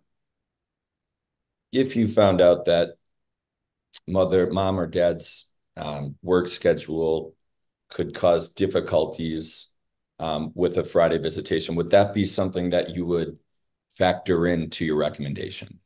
Well, listening to the testimony today, and perhaps it's going to be corrected by Mr. Throckmorton, it sounds like it has not been, and Friday hasn't been an issue for transition day. And if he is coming in on a Friday, say at 5 o'clock, that shouldn't be a problem, especially for Thomas, he's going to stay in the fall for sure. And I'm not sure his spring schedule when, I think he's in track this spring when their competitions are, but usually things are winding down. These kids are also old enough to stay by themselves on Friday evening till dad gets home, and they don't get out of school and get situated till about 5 o'clock anyway. My question was, if you were told that there was a conflict because of the employment of the parents, would that be something that you would factor into your recommendation? Objection, asked and answered. Overruled. Okay, so I'm assuming he's traveling on a Friday is what I'm imagining you to say. Just a very general question. You find out that the parents have a conflict because of employment due to on that Friday visitation. Is that going to impact your recommendation? If it were on a regular basis, yes, I would consider that. If it's a once in a while, I wouldn't think, I think there's accommodations can be made. Because that happens to all parents all the time. They have to work late. Something comes up. Grandmother gets sick. They've got to go take, I mean, there's endless reasons while there's a shift in schedule on day-to-day basis. It's not just work. But if it were regular, I think that's a bigger issue. You said that, I believe you said that Friday or Monday would be better for taking a weekend trip. Is that accurate? Sure, kids get out of school on Friday, and typically, I'm not sure I understand your question, but yes, for Friday, a Friday transition or a Monday transition, and not simply because of a trip, but a trip is excluded on a weekend where there's a Sunday, an early Sunday transition, because you get out of school Friday at 5 o'clock. You can't go very far and come back in time to get back for that transition. You know, it's not just arrive and drop the kids off at the new home. It's arrive at home, unpack the car or the suitcases, and readjust and, you know, reboot for the transition. So for many reasons, I think Sunday is hard. Are you aware that the Sunday request is for Sunday evening? At 5 o'clock, it's pretty early. But I think if you do a Sunday transition, it needs to be that early because they got to get in the gear for school and get in the mindset of the different parenting styles, rules, household, how things are done. So yes, I think they need transition time. What about if the family wanted to take a traditional 3-day weekend? Wouldn't it be beneficial for them to have a transition period on a Sunday evening so the parties could be with the parent on a Friday, Saturday, Sunday versus having a transfer on a Friday and one parent having to leave for that weekend trip, even just a weekend trip after 5? Well, typically they're in school Friday, so it wouldn't be a 3-day. If they did Friday, Saturday, and Sunday, they'd have to take off school, which at their age is not appropriate during the school year. For the weekend, for the summer, I think that's great. But if it were going to be leave Friday at 5 o'clock and you got to be back Sunday at 5 o'clock, I mean, you can't go very far, and that's fine. It's a limitation you're setting on a weekend transition for a Sunday. That's only I'm noting it for anybody, not specifically for this family. So you did note that there has been kind of a flip-flop with the children over your last few sessions. Do you think there's a chance that this could be because they know their mother's new employment schedule? No, they just want peace between the households. They didn't express anything about their mother's work schedule, and nor do I know it. They just want peace. They can feel the tension of the parents, and they feel stuck in the middle, and they don't want to be the ones to decide. Have you discussed with mother the Friday transition period? Yes. Okay. Are you aware as to mother wanting a Sunday visitation period, transition period as recent as March, well, from March 4th through yesterday? Miss Throckmorton told me she's conceding because she wants peace also. So you spoke with Ms. Throckmorton about this issue?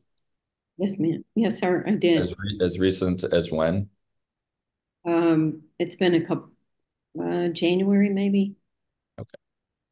I think it was January, maybe February. I don't know when she changed her mind and told you she changed her mind, but she told me she called and said, is this even worth it to fight for this, for the boys? Would you concede that if both parents were recommending Sunday visitation and the children are saying they simply want peace, that Sunday visitation would be a good option for this family? I think the children wanted, I think Thomas wanted Friday, and the reason he flipped was because the parents were stressed. So I think the children are parenting their parents. We call that parentification, when they're taking the emotional needs of the parents over their own. If both parents agreed on Sunday because that fit their schedules and they believed it was in the best interest of their children, would you be on board with that? Well, if they did believe it was in the best interest of the children, yes, but in this case, that has not been expressed. No further questions. Honor, I also pass this witness. All right. Thank you, Ms. Arnett. You are excused. Thank you. Good luck to you all. All right, Ms. Lonergan. Your Honor, at this time, I would rest. All right, Mr. Samp, you may call your first witness. Thank you, Your Honor. I would like to call Todd Throckmorton. Will you raise your right hand, please? Do you solemnly swear or affirm that the testimony you give here will be the truth, the whole truth, and nothing but the truth? Yes, Your Honor. Thank you. Good morning, Mr. Throckmorton. How are you doing? I'm well, thank you. Mr. Throckmorton, up until this point, what possession schedule have you been following? 225. And how has that possession schedule been going? I mean, I think for the most part, it's worked out well. I think that Mrs. Gwen and I, Mrs. Throckmorton, have worked well to accommodate each other's schedule. It's been sufficient. I certainly recognize a need for a change due to the kids. And who approached who about switching to a week on, week off schedule? That was Gwen. And when did Gwen approach you about the week on, week off schedule? The second time was about 8 or 9 months ago. As Gwen alluded to, the first time due to the local work schedule and what was going on, the 225 worked best, and certainly open to and want to accommodate a week on, week off schedule. Did she explain to you her rationale for wanting to go on to a week on, week off schedule? To the best of recollection, and I think as per our discussions, it was easier for the kids. Okay. And when she approached you about it, were you open to it? Absolutely.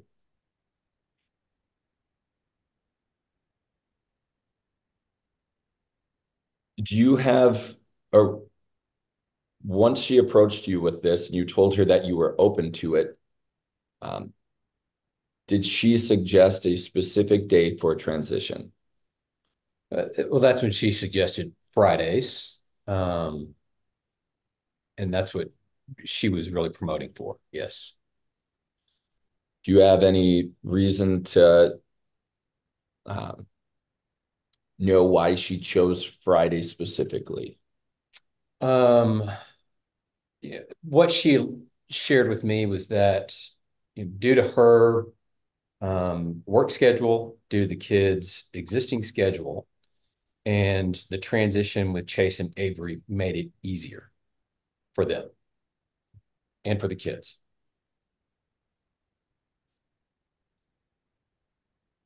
So do you have reason to believe that her partner's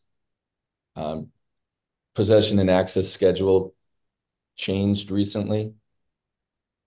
Honestly, I don't know enough other than talking to the other father that they had agreed to a Friday to Friday because his new wife, they were trying to promote something like that, and he was just trying to agree and make it easy. He says he doesn't travel. It's easy for his schedule. So to your knowledge, mom's partner recently switched to a week on, week off, Friday to Friday schedule. That's correct.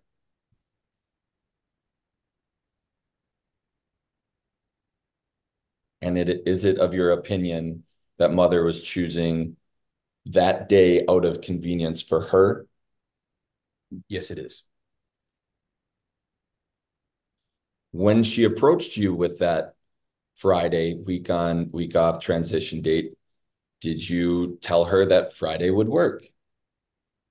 No, I mean, I maybe just to give a little bit of background on what I shared with her is that my new job role caused my travel schedule to be on a more national basis rather than just regional. And so what that did was cause more travel for me coming back typically. And what I try to do, due to the current 225 schedule, is schedule a trip from Wednesday through Friday so I can meet with clients and prospects. And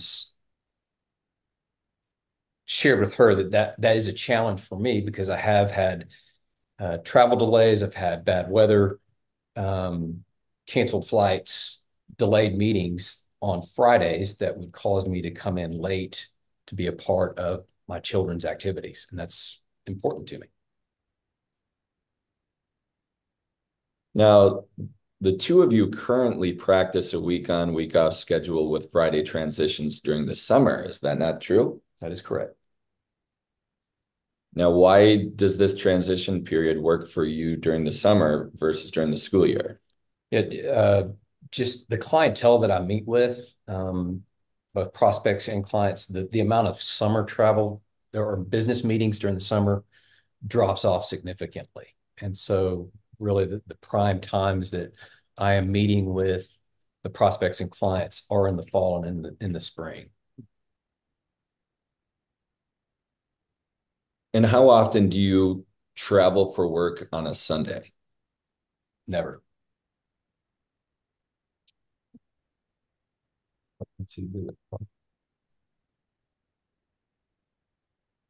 I'd like to draw attention to respondents exhibit R1.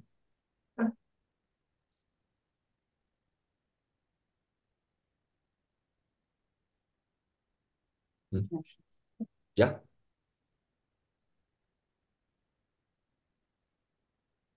I'll get that for him. Now, Mr. Throckmorton, can you describe for the court what we're looking at? Yeah, I mean, this is my typical monthly calendar.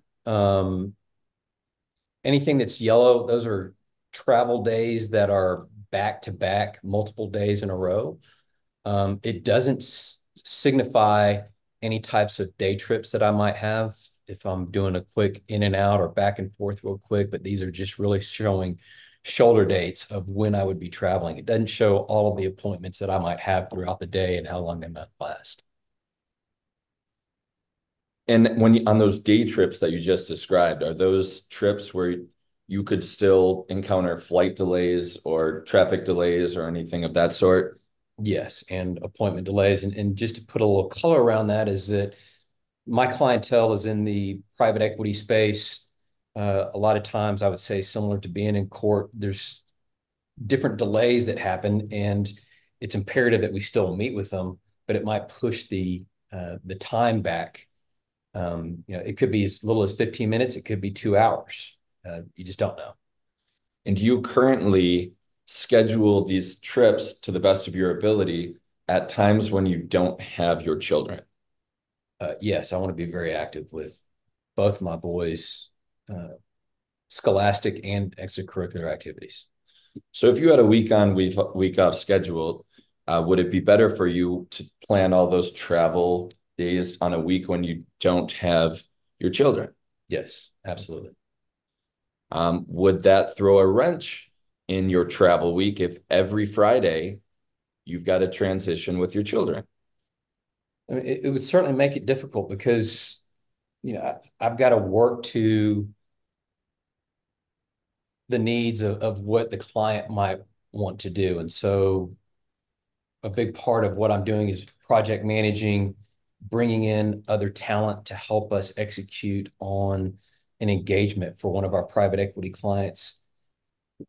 It's you don't know what might pop up at any given moment. And so if you don't have to have a travel, I guess, impediment, it would certainly be helpful in being more productive. And I think more importantly, though, is just knowing that I can be there for the kids' football games. I can be there for the after-school activities. I can be a part of planning their weekend as they're going into an event and wanting to spend time with their friends and being active and participatory as you go into the weekend. Now, with your current 2-2-3 schedule, has there ever been an extracurricular event that has caused an issue on a Sunday? No, not that I'm aware of. Okay. Are the two of you currently working with each other in order to maybe make leniencies regarding the schedule if there's an extracurricular event? Very much so. And that's why I'm surprised to hear some of the comments by Ms. Throckmorton and her counsel about the tone in which we work together, because as an example, as Dr. Arnett just mentioned, Thomas is very proud of his YSML, and that is an activity that he is very engaged in with his mom. I get it. I want my children, I'm not a barrier to them spending time with their mom. They spend time together even when it's on a weekend that I might have Thomas. And that could be anywhere from a full day to a half day to maybe just a couple of hours, but I've certainly recognized that value and that importance in what both Thomas and his mom get out of that time together. So I think that, and Gwenda, I think, has been very accommodating to me as well. I mean, we try and work with each other's schedule. At least that's what I found historically. So when you heard testimony earlier from Gwen stating that the two of you have a very contentious relationship, especially revolving the possession and access of the children, is that what you understand it to be? I mean, I think there's a lot of misinterpretation and tonality that might come across in text. And I've tried to share with Gwen, look at this as if she's a big sports fan. She likes football.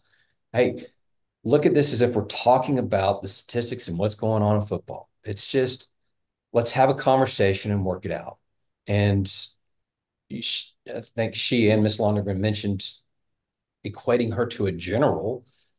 I look at it as being she's very regimented in how she wants to proceed and how she wants to communicate. And I said that in the tonality. It is, you're very regimented and structured in how you want to move forward with this. And I think her tone, I try and be very amicable.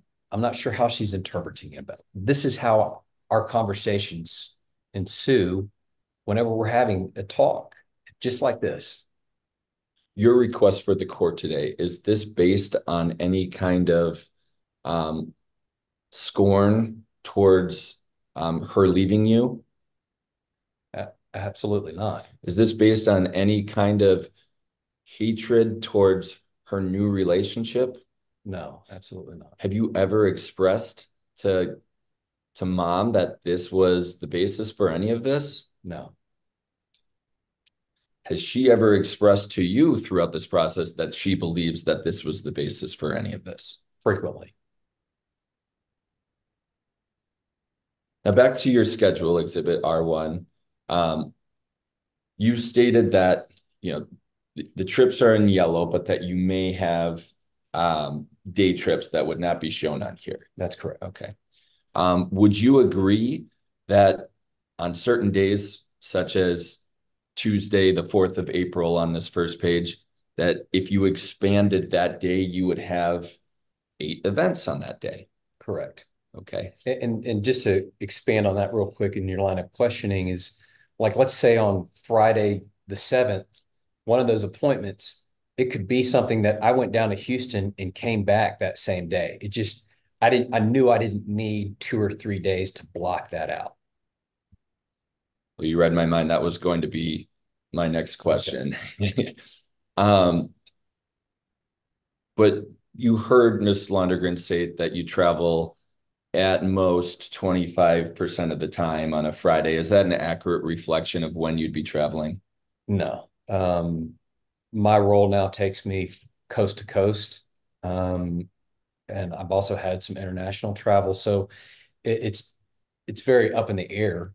And if anything, by having this week on, week off schedule, which Ms. Throckmorton also agrees, I think would certainly make it easier for both of us. It's just the Sunday transition so that I can still be involved with the kids' activities and not miss the opportunity to afford them the opportunity to go out and have fun and go skiing like we did last week. Takes a lot of pressure off. Your Honor, I'd like to admit Exhibit R1 into evidence. Any objection? No, Your Honor. R1 is admitted.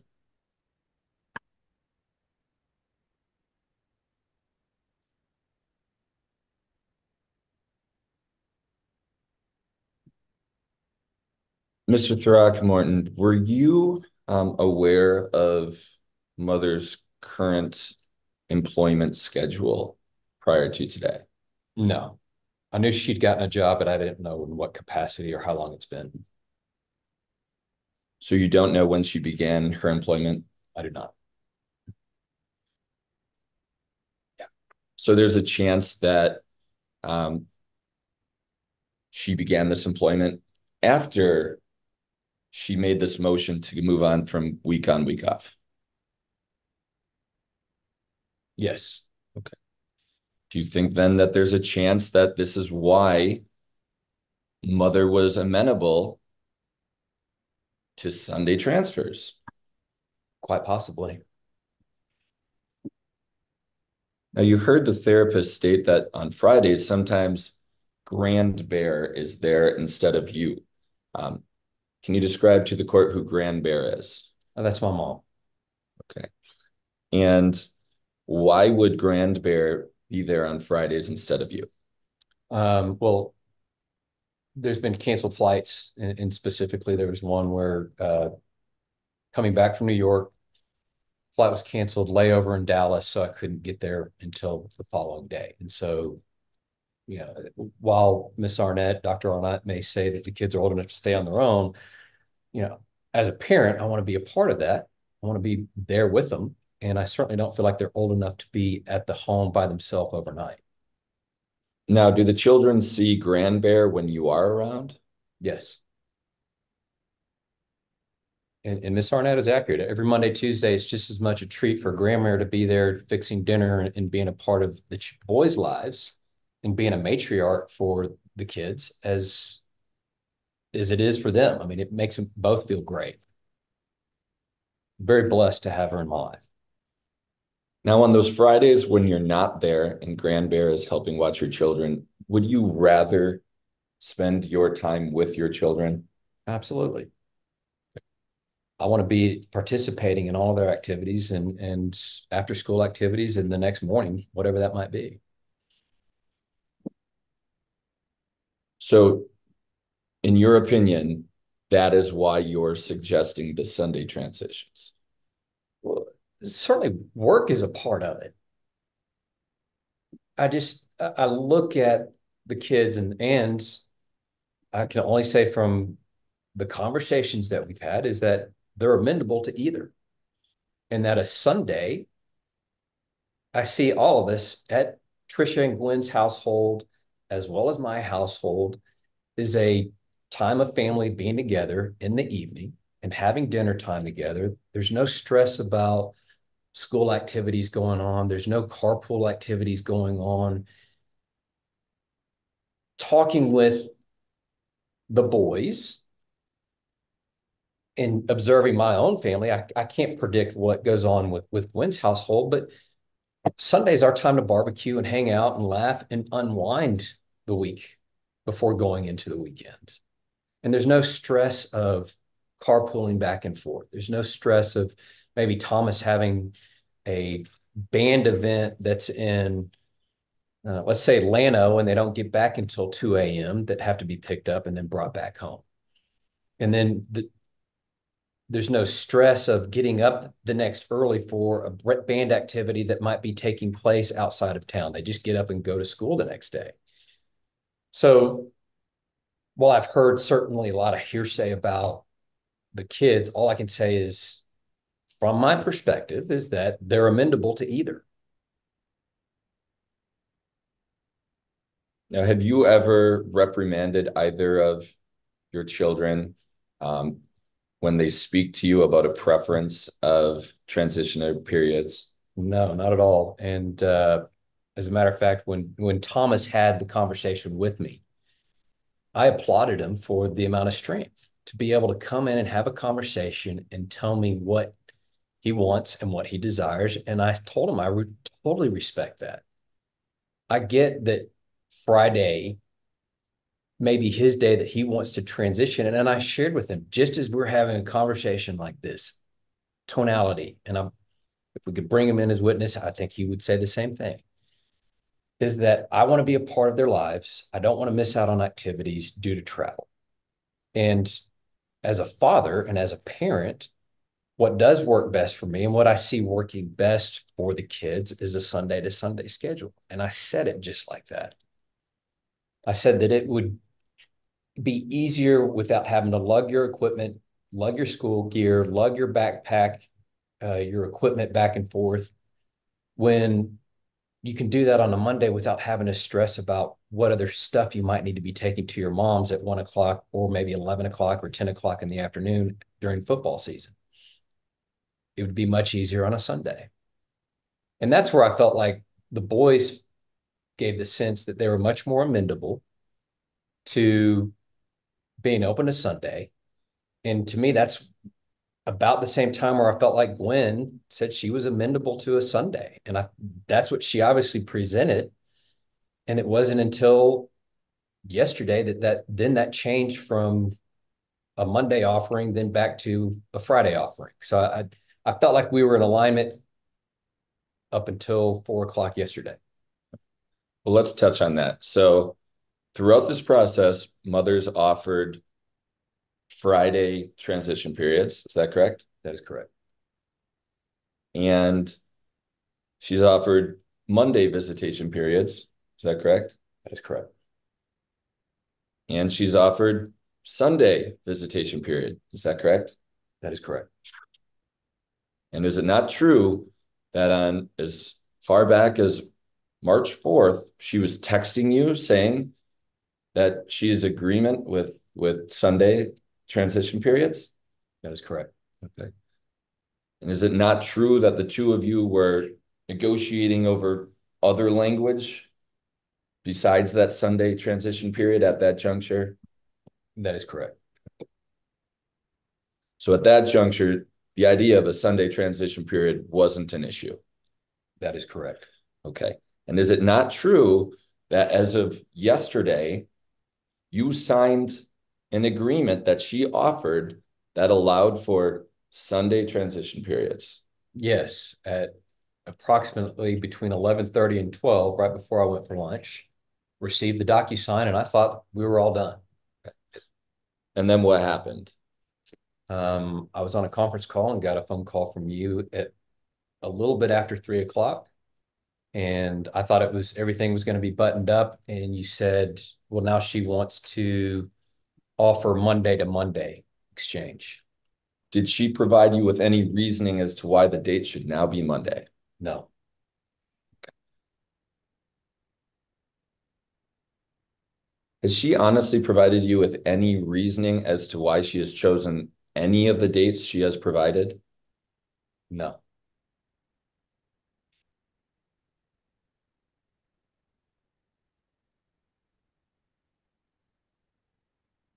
Do you love your children, Mr. Throckmorton? Yes, absolutely. Do Very proud of them. Do you want what's in their best interest? Absolutely. And I know that their mom being a part of their lives is just as important.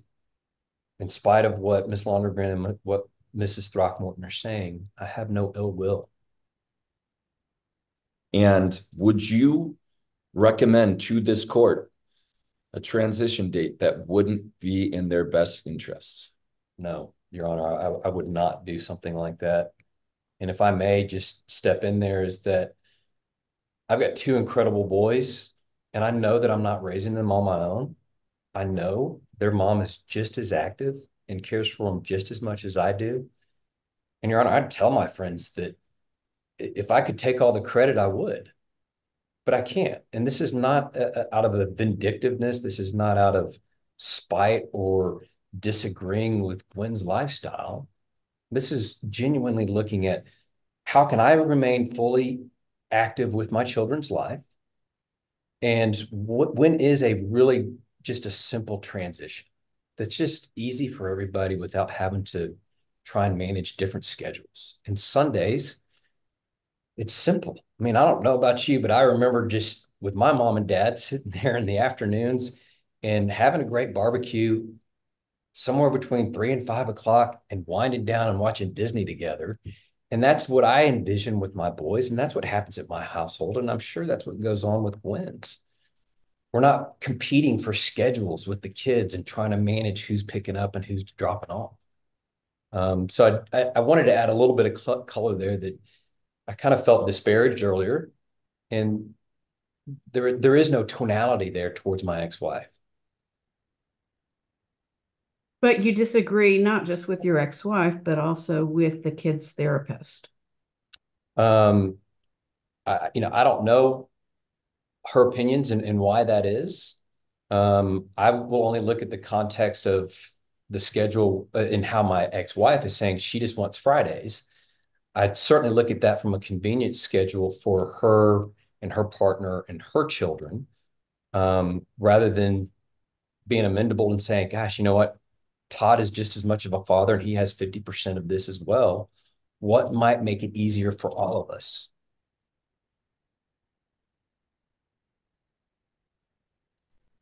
And Mr. Throckmorton, when was the last time you spoke with the therapist?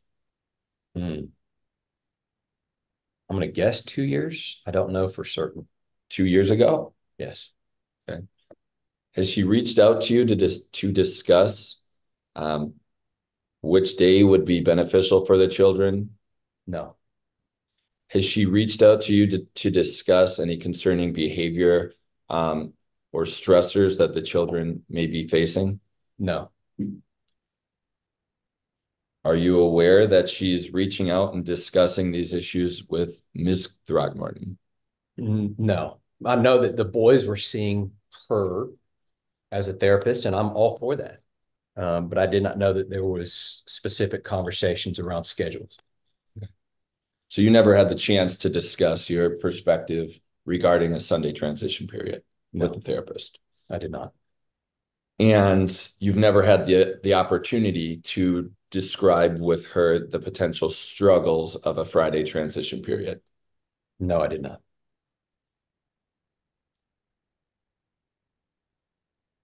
I would have been open to it, certainly.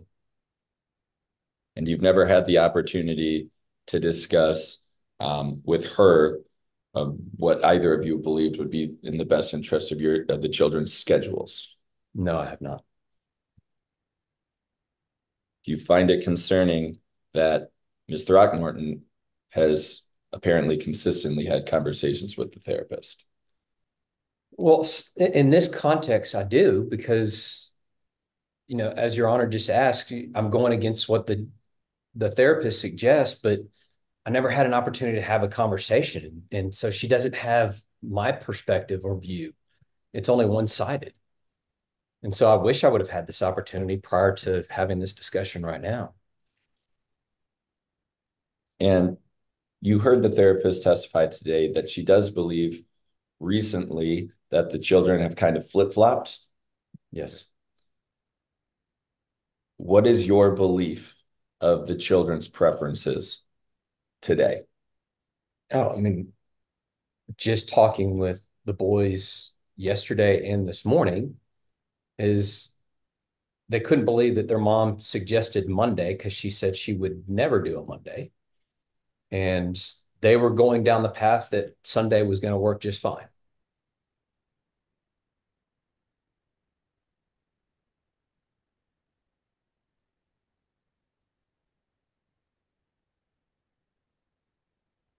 And you heard Ms. Throckmorton testify today that she may have to work until 6 p.m.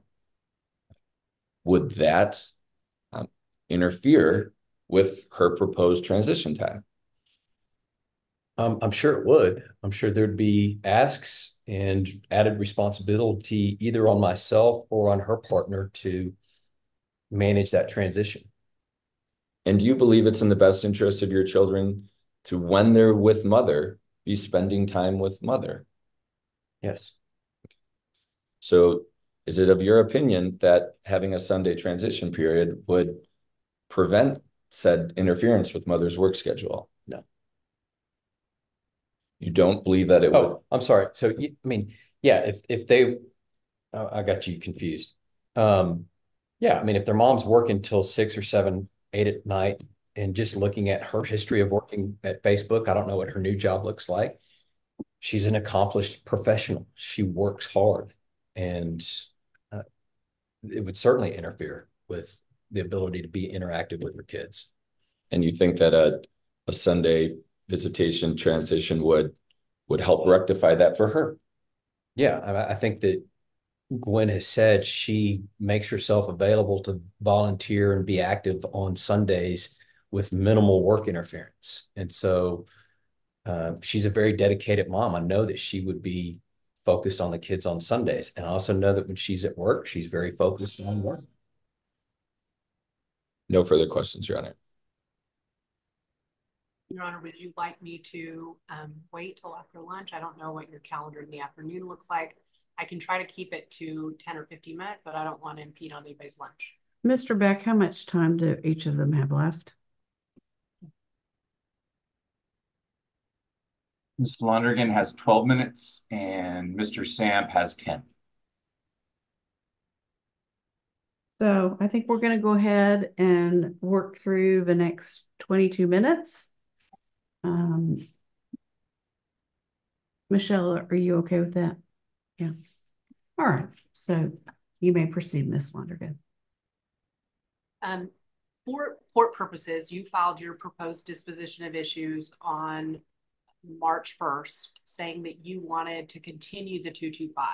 At what point, for legal purposes, did you change your mind and you were willing to do week on, week off? For legal purposes, when did I change my mind between Right. 225 and well, we were having the discussions on around or about August 8 or 9 months ago. But just a couple of weeks ago, you said that you wanted to continue the status quo. You would only do 225. That's what your lawyer told me. That's what he filed with the court. When did you change your mind, sir? Oh, well, because it didn't seem like Gwen wanted to be able to have any sort of concession. So, I mean, it was roughly that time when the files were, I guess, presented to the courts, whatever date that was. Was that ever shared with us that you had changed your mind and were willing to do week on, week off? Legally? I believe so. I think there's been a lot of dialogue between the attorneys that I'm not aware of. Do you agree that there are texts and emails from you where you're agreeable to a Monday exchange? Is that yes, I made that available. Okay. And you talked to Mr. Sorry, I just needed to caution y'all again to please maybe watch the screen also to make sure you're both finished, because I'm missing out some of the answer and some of the question when you speak over each other. I apologize. Oh no, I'm sorry. I'm sorry. Noted. Thank you. You were talking to Mr. Samp at length about your work schedule. You said twice that you have an ability to schedule you have flexibility, like you can determine when you're going to meet with your finance clients, correct? I try to. And do you concede that you've had a 225, everybody keeps calling it a 223, but you've had a static schedule where you always had certain days during the week that you could travel. And now you're going to have a whole week that you're going to be able to schedule your time on. Do you concede that that is a big change for your ability to work around your work schedule? Yes and no. I mean, again, it depends on when the clients can meet, when they can't meet. So I'm not able to dictate my own travel schedule. I can certainly try and improve what the outlook's going to be. But similar to you all, when a client wants to meet, you want to go make sure they're taken care of. Okay. I never meet with clients on the weekend. So you would have an ability, even though you want to be work with them, you would have an ability to say, my work days are Monday through Friday because I have kids. You could do that. Yes, Mr. That is correct. Okay. And so in terms of the R1 that you presented, our contention was 26% of the time was travel and only 3% of the time ever had travel on a weekend. Do you think that it is more than 3% of the time over these, the 7 years that you've had? I think you gave us calendars going back many months where you're having to travel on weekends. So if I'm hearing you correctly, you're asking maybe 3% of the time I travel on weekends? That's what we saw in the calendars that you gave us. Yeah, there might be appointments on there that have nothing related to travel on the weekends. I don't recall ever traveling on a Sunday or on a Saturday to go meet with a client. And so you, the only time that you're really concerned about for purposes of telling Judge Schweifer is on coming back later because of a delay in a flight or something on a Friday. Because historically, over all these years, you had Friday transitions, both for summer and for your school schedule, but it hasn't historically been a problem. So with that, if I'm hearing you correctly, yes, sir. Yes, there have been delays. There's been flight delays. There's been weather delays. There's been client and prospect delays that have impacted return trips on a Friday. And do you agree that that's like 3% of the time, a very little amount of time? Or do you think that happens all the time? It happens frequently. I can't put a percentage on it. I don't have enough statistics, information, or data points to be able to analyze that. But now you could, with your full week, travel from Monday all the way to Friday at noon or Monday through Thursday only, correct? It wouldn't change much depending on whenever the client wants to meet. You said with Mr. Samp that it's really about tonality and that you guys have a good relationship. I want to ask you whether you believe that these messages that you're sending to Ms. Throckmorton are just about tone. You say that I want to get your insight on what your conversations look like with Thomas and Turner and the LGBTQ community and your view as a Christian and as a lesbian. Do you deny that you have made comments to her about the fact that she's Christian and a lesbian and you want to know how she's discussing it with the boys? Well, in the tone that you read it, I deny. But in actually typing that out, not at all. It'd be a conversation just like this.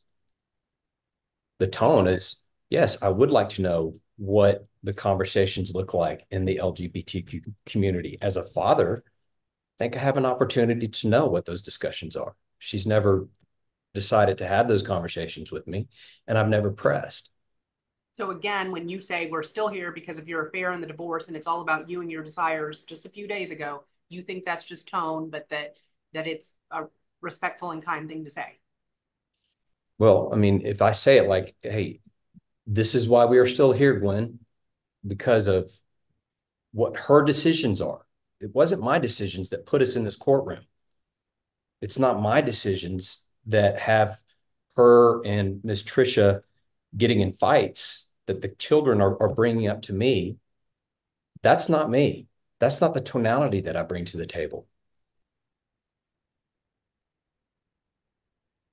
And so same thing with calling her a general just a few days ago. You were a general in a past life. There is no deviation from your plan at all cost. That's you co-parenting beautifully. Well, when you put the tonality around it like that, it's going to sound very bad. But if I say, you're very, you're generalistic. You're very regimented in how you are approaching this. That is how I've said it. These are the tonalities in which Gwen and I have had conversations. As I am speaking to you, Ms. Londerbrand, it's just like this. Never raised my voice and gotten frustrated, even when I had to go pick up the kids at 11 o'clock in the evening on a Saturday because she was kicked out of her own home by her partner. So I gave her a hug and I said, I'm sorry that you're having to deal with this. On June 27th of 2023, Ms. Throckmorton sent you an email, June 27th of 2023. You have told her repeatedly you got no reasons why she wanted Fridays. She says, Todd, per our text chat, I wanted to provide you some of the factors when drafting the calendar I sent you. Please note I'm not listing them or ranking them.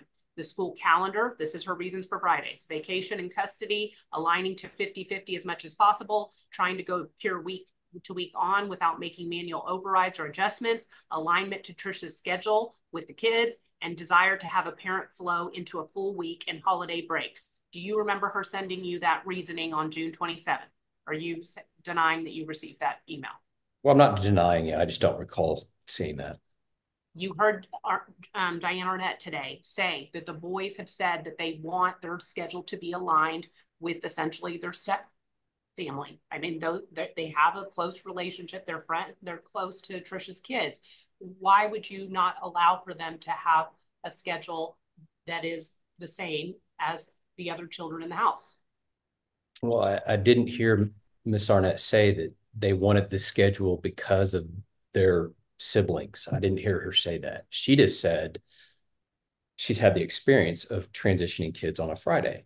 That's fine. I get it. I'm still the parent of my children, just as Gwen is still the parent of our children. And I think that I have just as equal amount of voice in what their schedule is going to be, what their care is going to be, what that looks like. You think a 16-and-a-half-year-old who is driving and has his own wheels and car has a say in terms of what schedule he wants? He has a say in it, but just as a parent doesn't mean that I can go let them drink alcohol and go party until 11 o'clock or 2 o'clock in the morning. So why, when the 16-and-a-half-year-old asked you to try Sundays, try Fridays, why you said, I respected that he was bold and brave. You said brave, and yet you still denied it. Why did you do that to your son? I didn't do it to my son. I was willing to try that. And then Ms. Throckmorton hired you, and she said she hired you to be a third-party objective person in our council. But you sent over a Title 11, and there was no paperwork around that. So I had to hire an attorney to make sure I wasn't misinterpreting something. And so I thought Gwen and I could have gone down this path without having to go through a court process. I wanted us to be able to be amicable and adults. I was willing to try things, but she hired you. So then I had to hire an attorney, and I had to put all of this on pause. But we're not talking about attorneys. The question was, sir, your son, and you lauded his bravery, came to you and said, I want a different schedule. I want to try both. Why did you say no to a son that's going to be graduating in a couple of years and is great, service-oriented, band? I mean, by all accounts, your children are amazing. And so he could have a voice. And so why did you not let his voice be heard by you? Well, I did let his voice be heard. And an adult. Honor it? Well, a child may come to you and say, I want this or I want that. It doesn't mean that they get it. Let's talk about Diane. You disengaged with Diane long ago and did not go to any more of the therapeutic sessions, correct? Yeah, she didn't offer, and I did not attend. And you didn't even pay her. Well, because she's out of, per the decree, it was going to be agreed upon that if anyone was in network, we would both be subsidizing and paying for that position. Ms. Arnett, I did not have a say in that. Gwen made that decision. And so thus she got to make that payment for them. Ms. Lonergan, that's time. Okay, thank you, Mr. Beck. I will at this point pass the witness, Your Honor. All right, Mr. Samp, anything further? Just briefly, Mr. Throckmorton, when your son came to you and expressed his opinion as to what the transition period would be, did you factor his opinion into your decision? Absolutely. I mean, it's important for me, and I listen to my children. I want them to have a voice. I want them to be strong, capable men. And I also shared with them, I thank you for your opinion. This schedule isn't conducive for you or for me. And it doesn't mean that he's bad for voicing his opinion. I want him to. But sometimes the parents still have to make the decision. No further questions. All right, thank you. So at this time, do you rest? I do, Your Honor. Ms. Lonergan, anything further, or are you rest and close?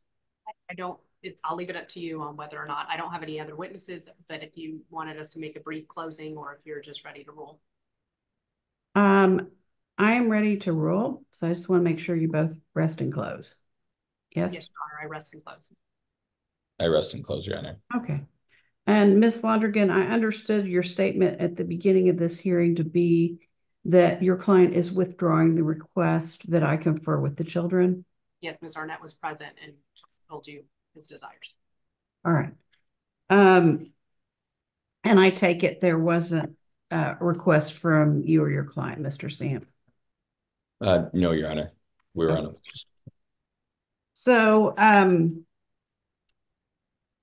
I am ready to rule, and based on the evidence that I've heard and the pleadings on file, I find that it is in the best interest of the children to switch their possession schedule to week on, week off, with the transition day being Friday.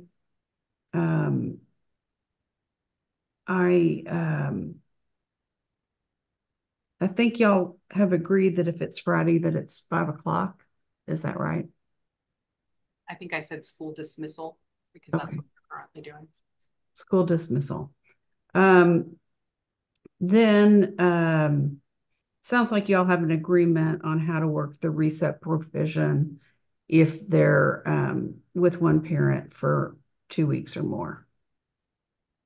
Yes, Your Honor. That's what I'm understanding from Mr. Samp this morning. All right. So, Ms. Lonergan, when can you get us a proposed order? Or when can you get Mr. Samp a proposed order? By the time you come back from lunch, we already have an order. I would just need to edit it very briefly. It would take 5-10 minutes. All right. So how long would you like to review it and determine whether you have any objection to the form? We would only need 2 or 3 days. All right. So let's do this. If there is an agreement after 2 or 3 days, you'll get me the agreed as to form order by next Monday.